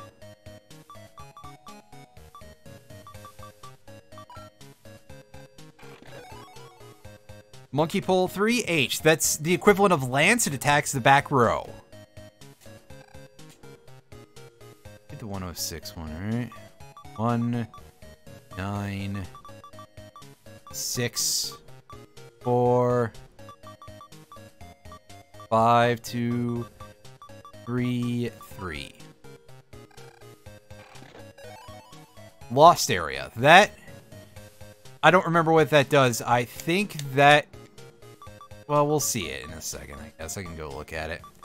4, 8, 9... 6, 6, 3, 2, 5.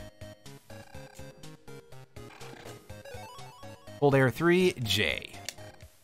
Nice enough. That's pretty solid. Not to be argued too much with. I think the damage on that gets to be pretty good if we use it correctly. 4, 6, 9, 5.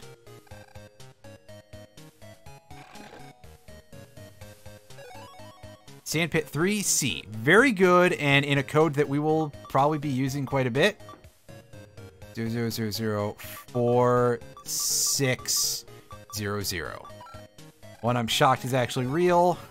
100 bug fragments. Very nice. 973 5 8 6 1 4. And our strong shield? I'll have to look at that in a moment as well. Alright, and lastly, 5 9 7 5 4 5 6 5. What do you got for us? Oh. Is that nothing? Did I do that wrong? Did I enter it wrong? I'm gonna retry it. I also realized, yeah, I have another one that I forgot to mention. 6 5. Okay, yeah, I fucked it up. And fast gauge, D. D is not really the most useful code as far as I can remember, so still, not gonna complain. And we got the add-on Dead Body. That one is not something I'm gonna use, but it's pretty hilarious. Okay, so these like purple add-ons, they give you back Navi specs for this, but they give you a pretty serious downside. So for this, we would be starting with only one row. Pretty harsh. R is Star Shield, which I don't remember what that is offhand, so that's not necessarily the most useful advice, but that would let us have a shield for a little while. And Dead Body. Look at this return, but our max HP becomes 1. We can't take a hit with this. So that's not my style. I play like a complete goon. And as a result, we're not going to do that. But we are going to do a couple of final things here. All right, fast gauge, Sandpit C, cold air. Only 30. That's not as strong as I thought it was. Monkey pole. That's pretty good damage. Aura Sword 3. That's just Aura Sword 3 times. They pierce if you have an aura. Z code is as much of a pain as you would expect. Slow gauge is really expensive and hard to use. Marissa, max gauge. This is the thing that we want to get in here post haste.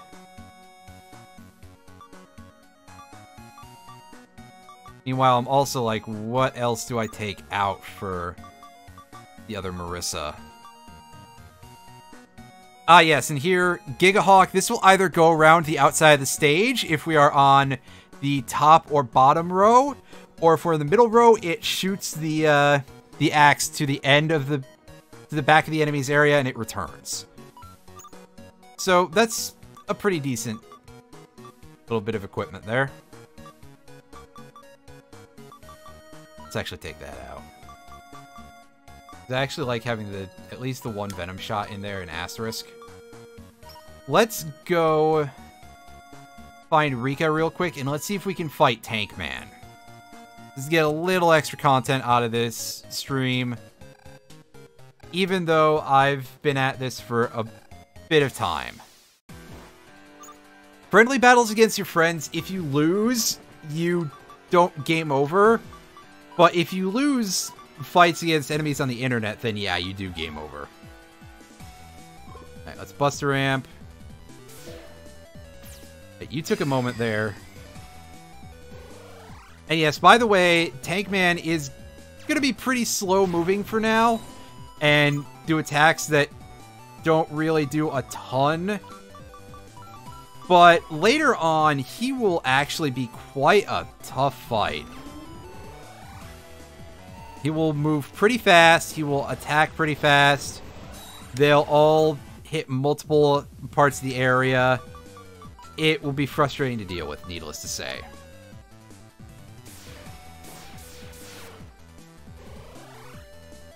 Oh, I think we just canceled his missiles.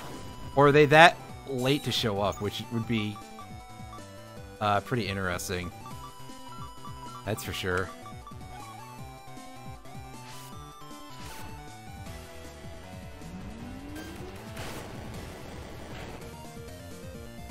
Yeah, not a hard fight at this juncture, and we get Tank Man T, which is just listed as Tank M in this game. There is an input code that you can do during that attack to change what it does, but I don't know what it is offhand. So, yeah,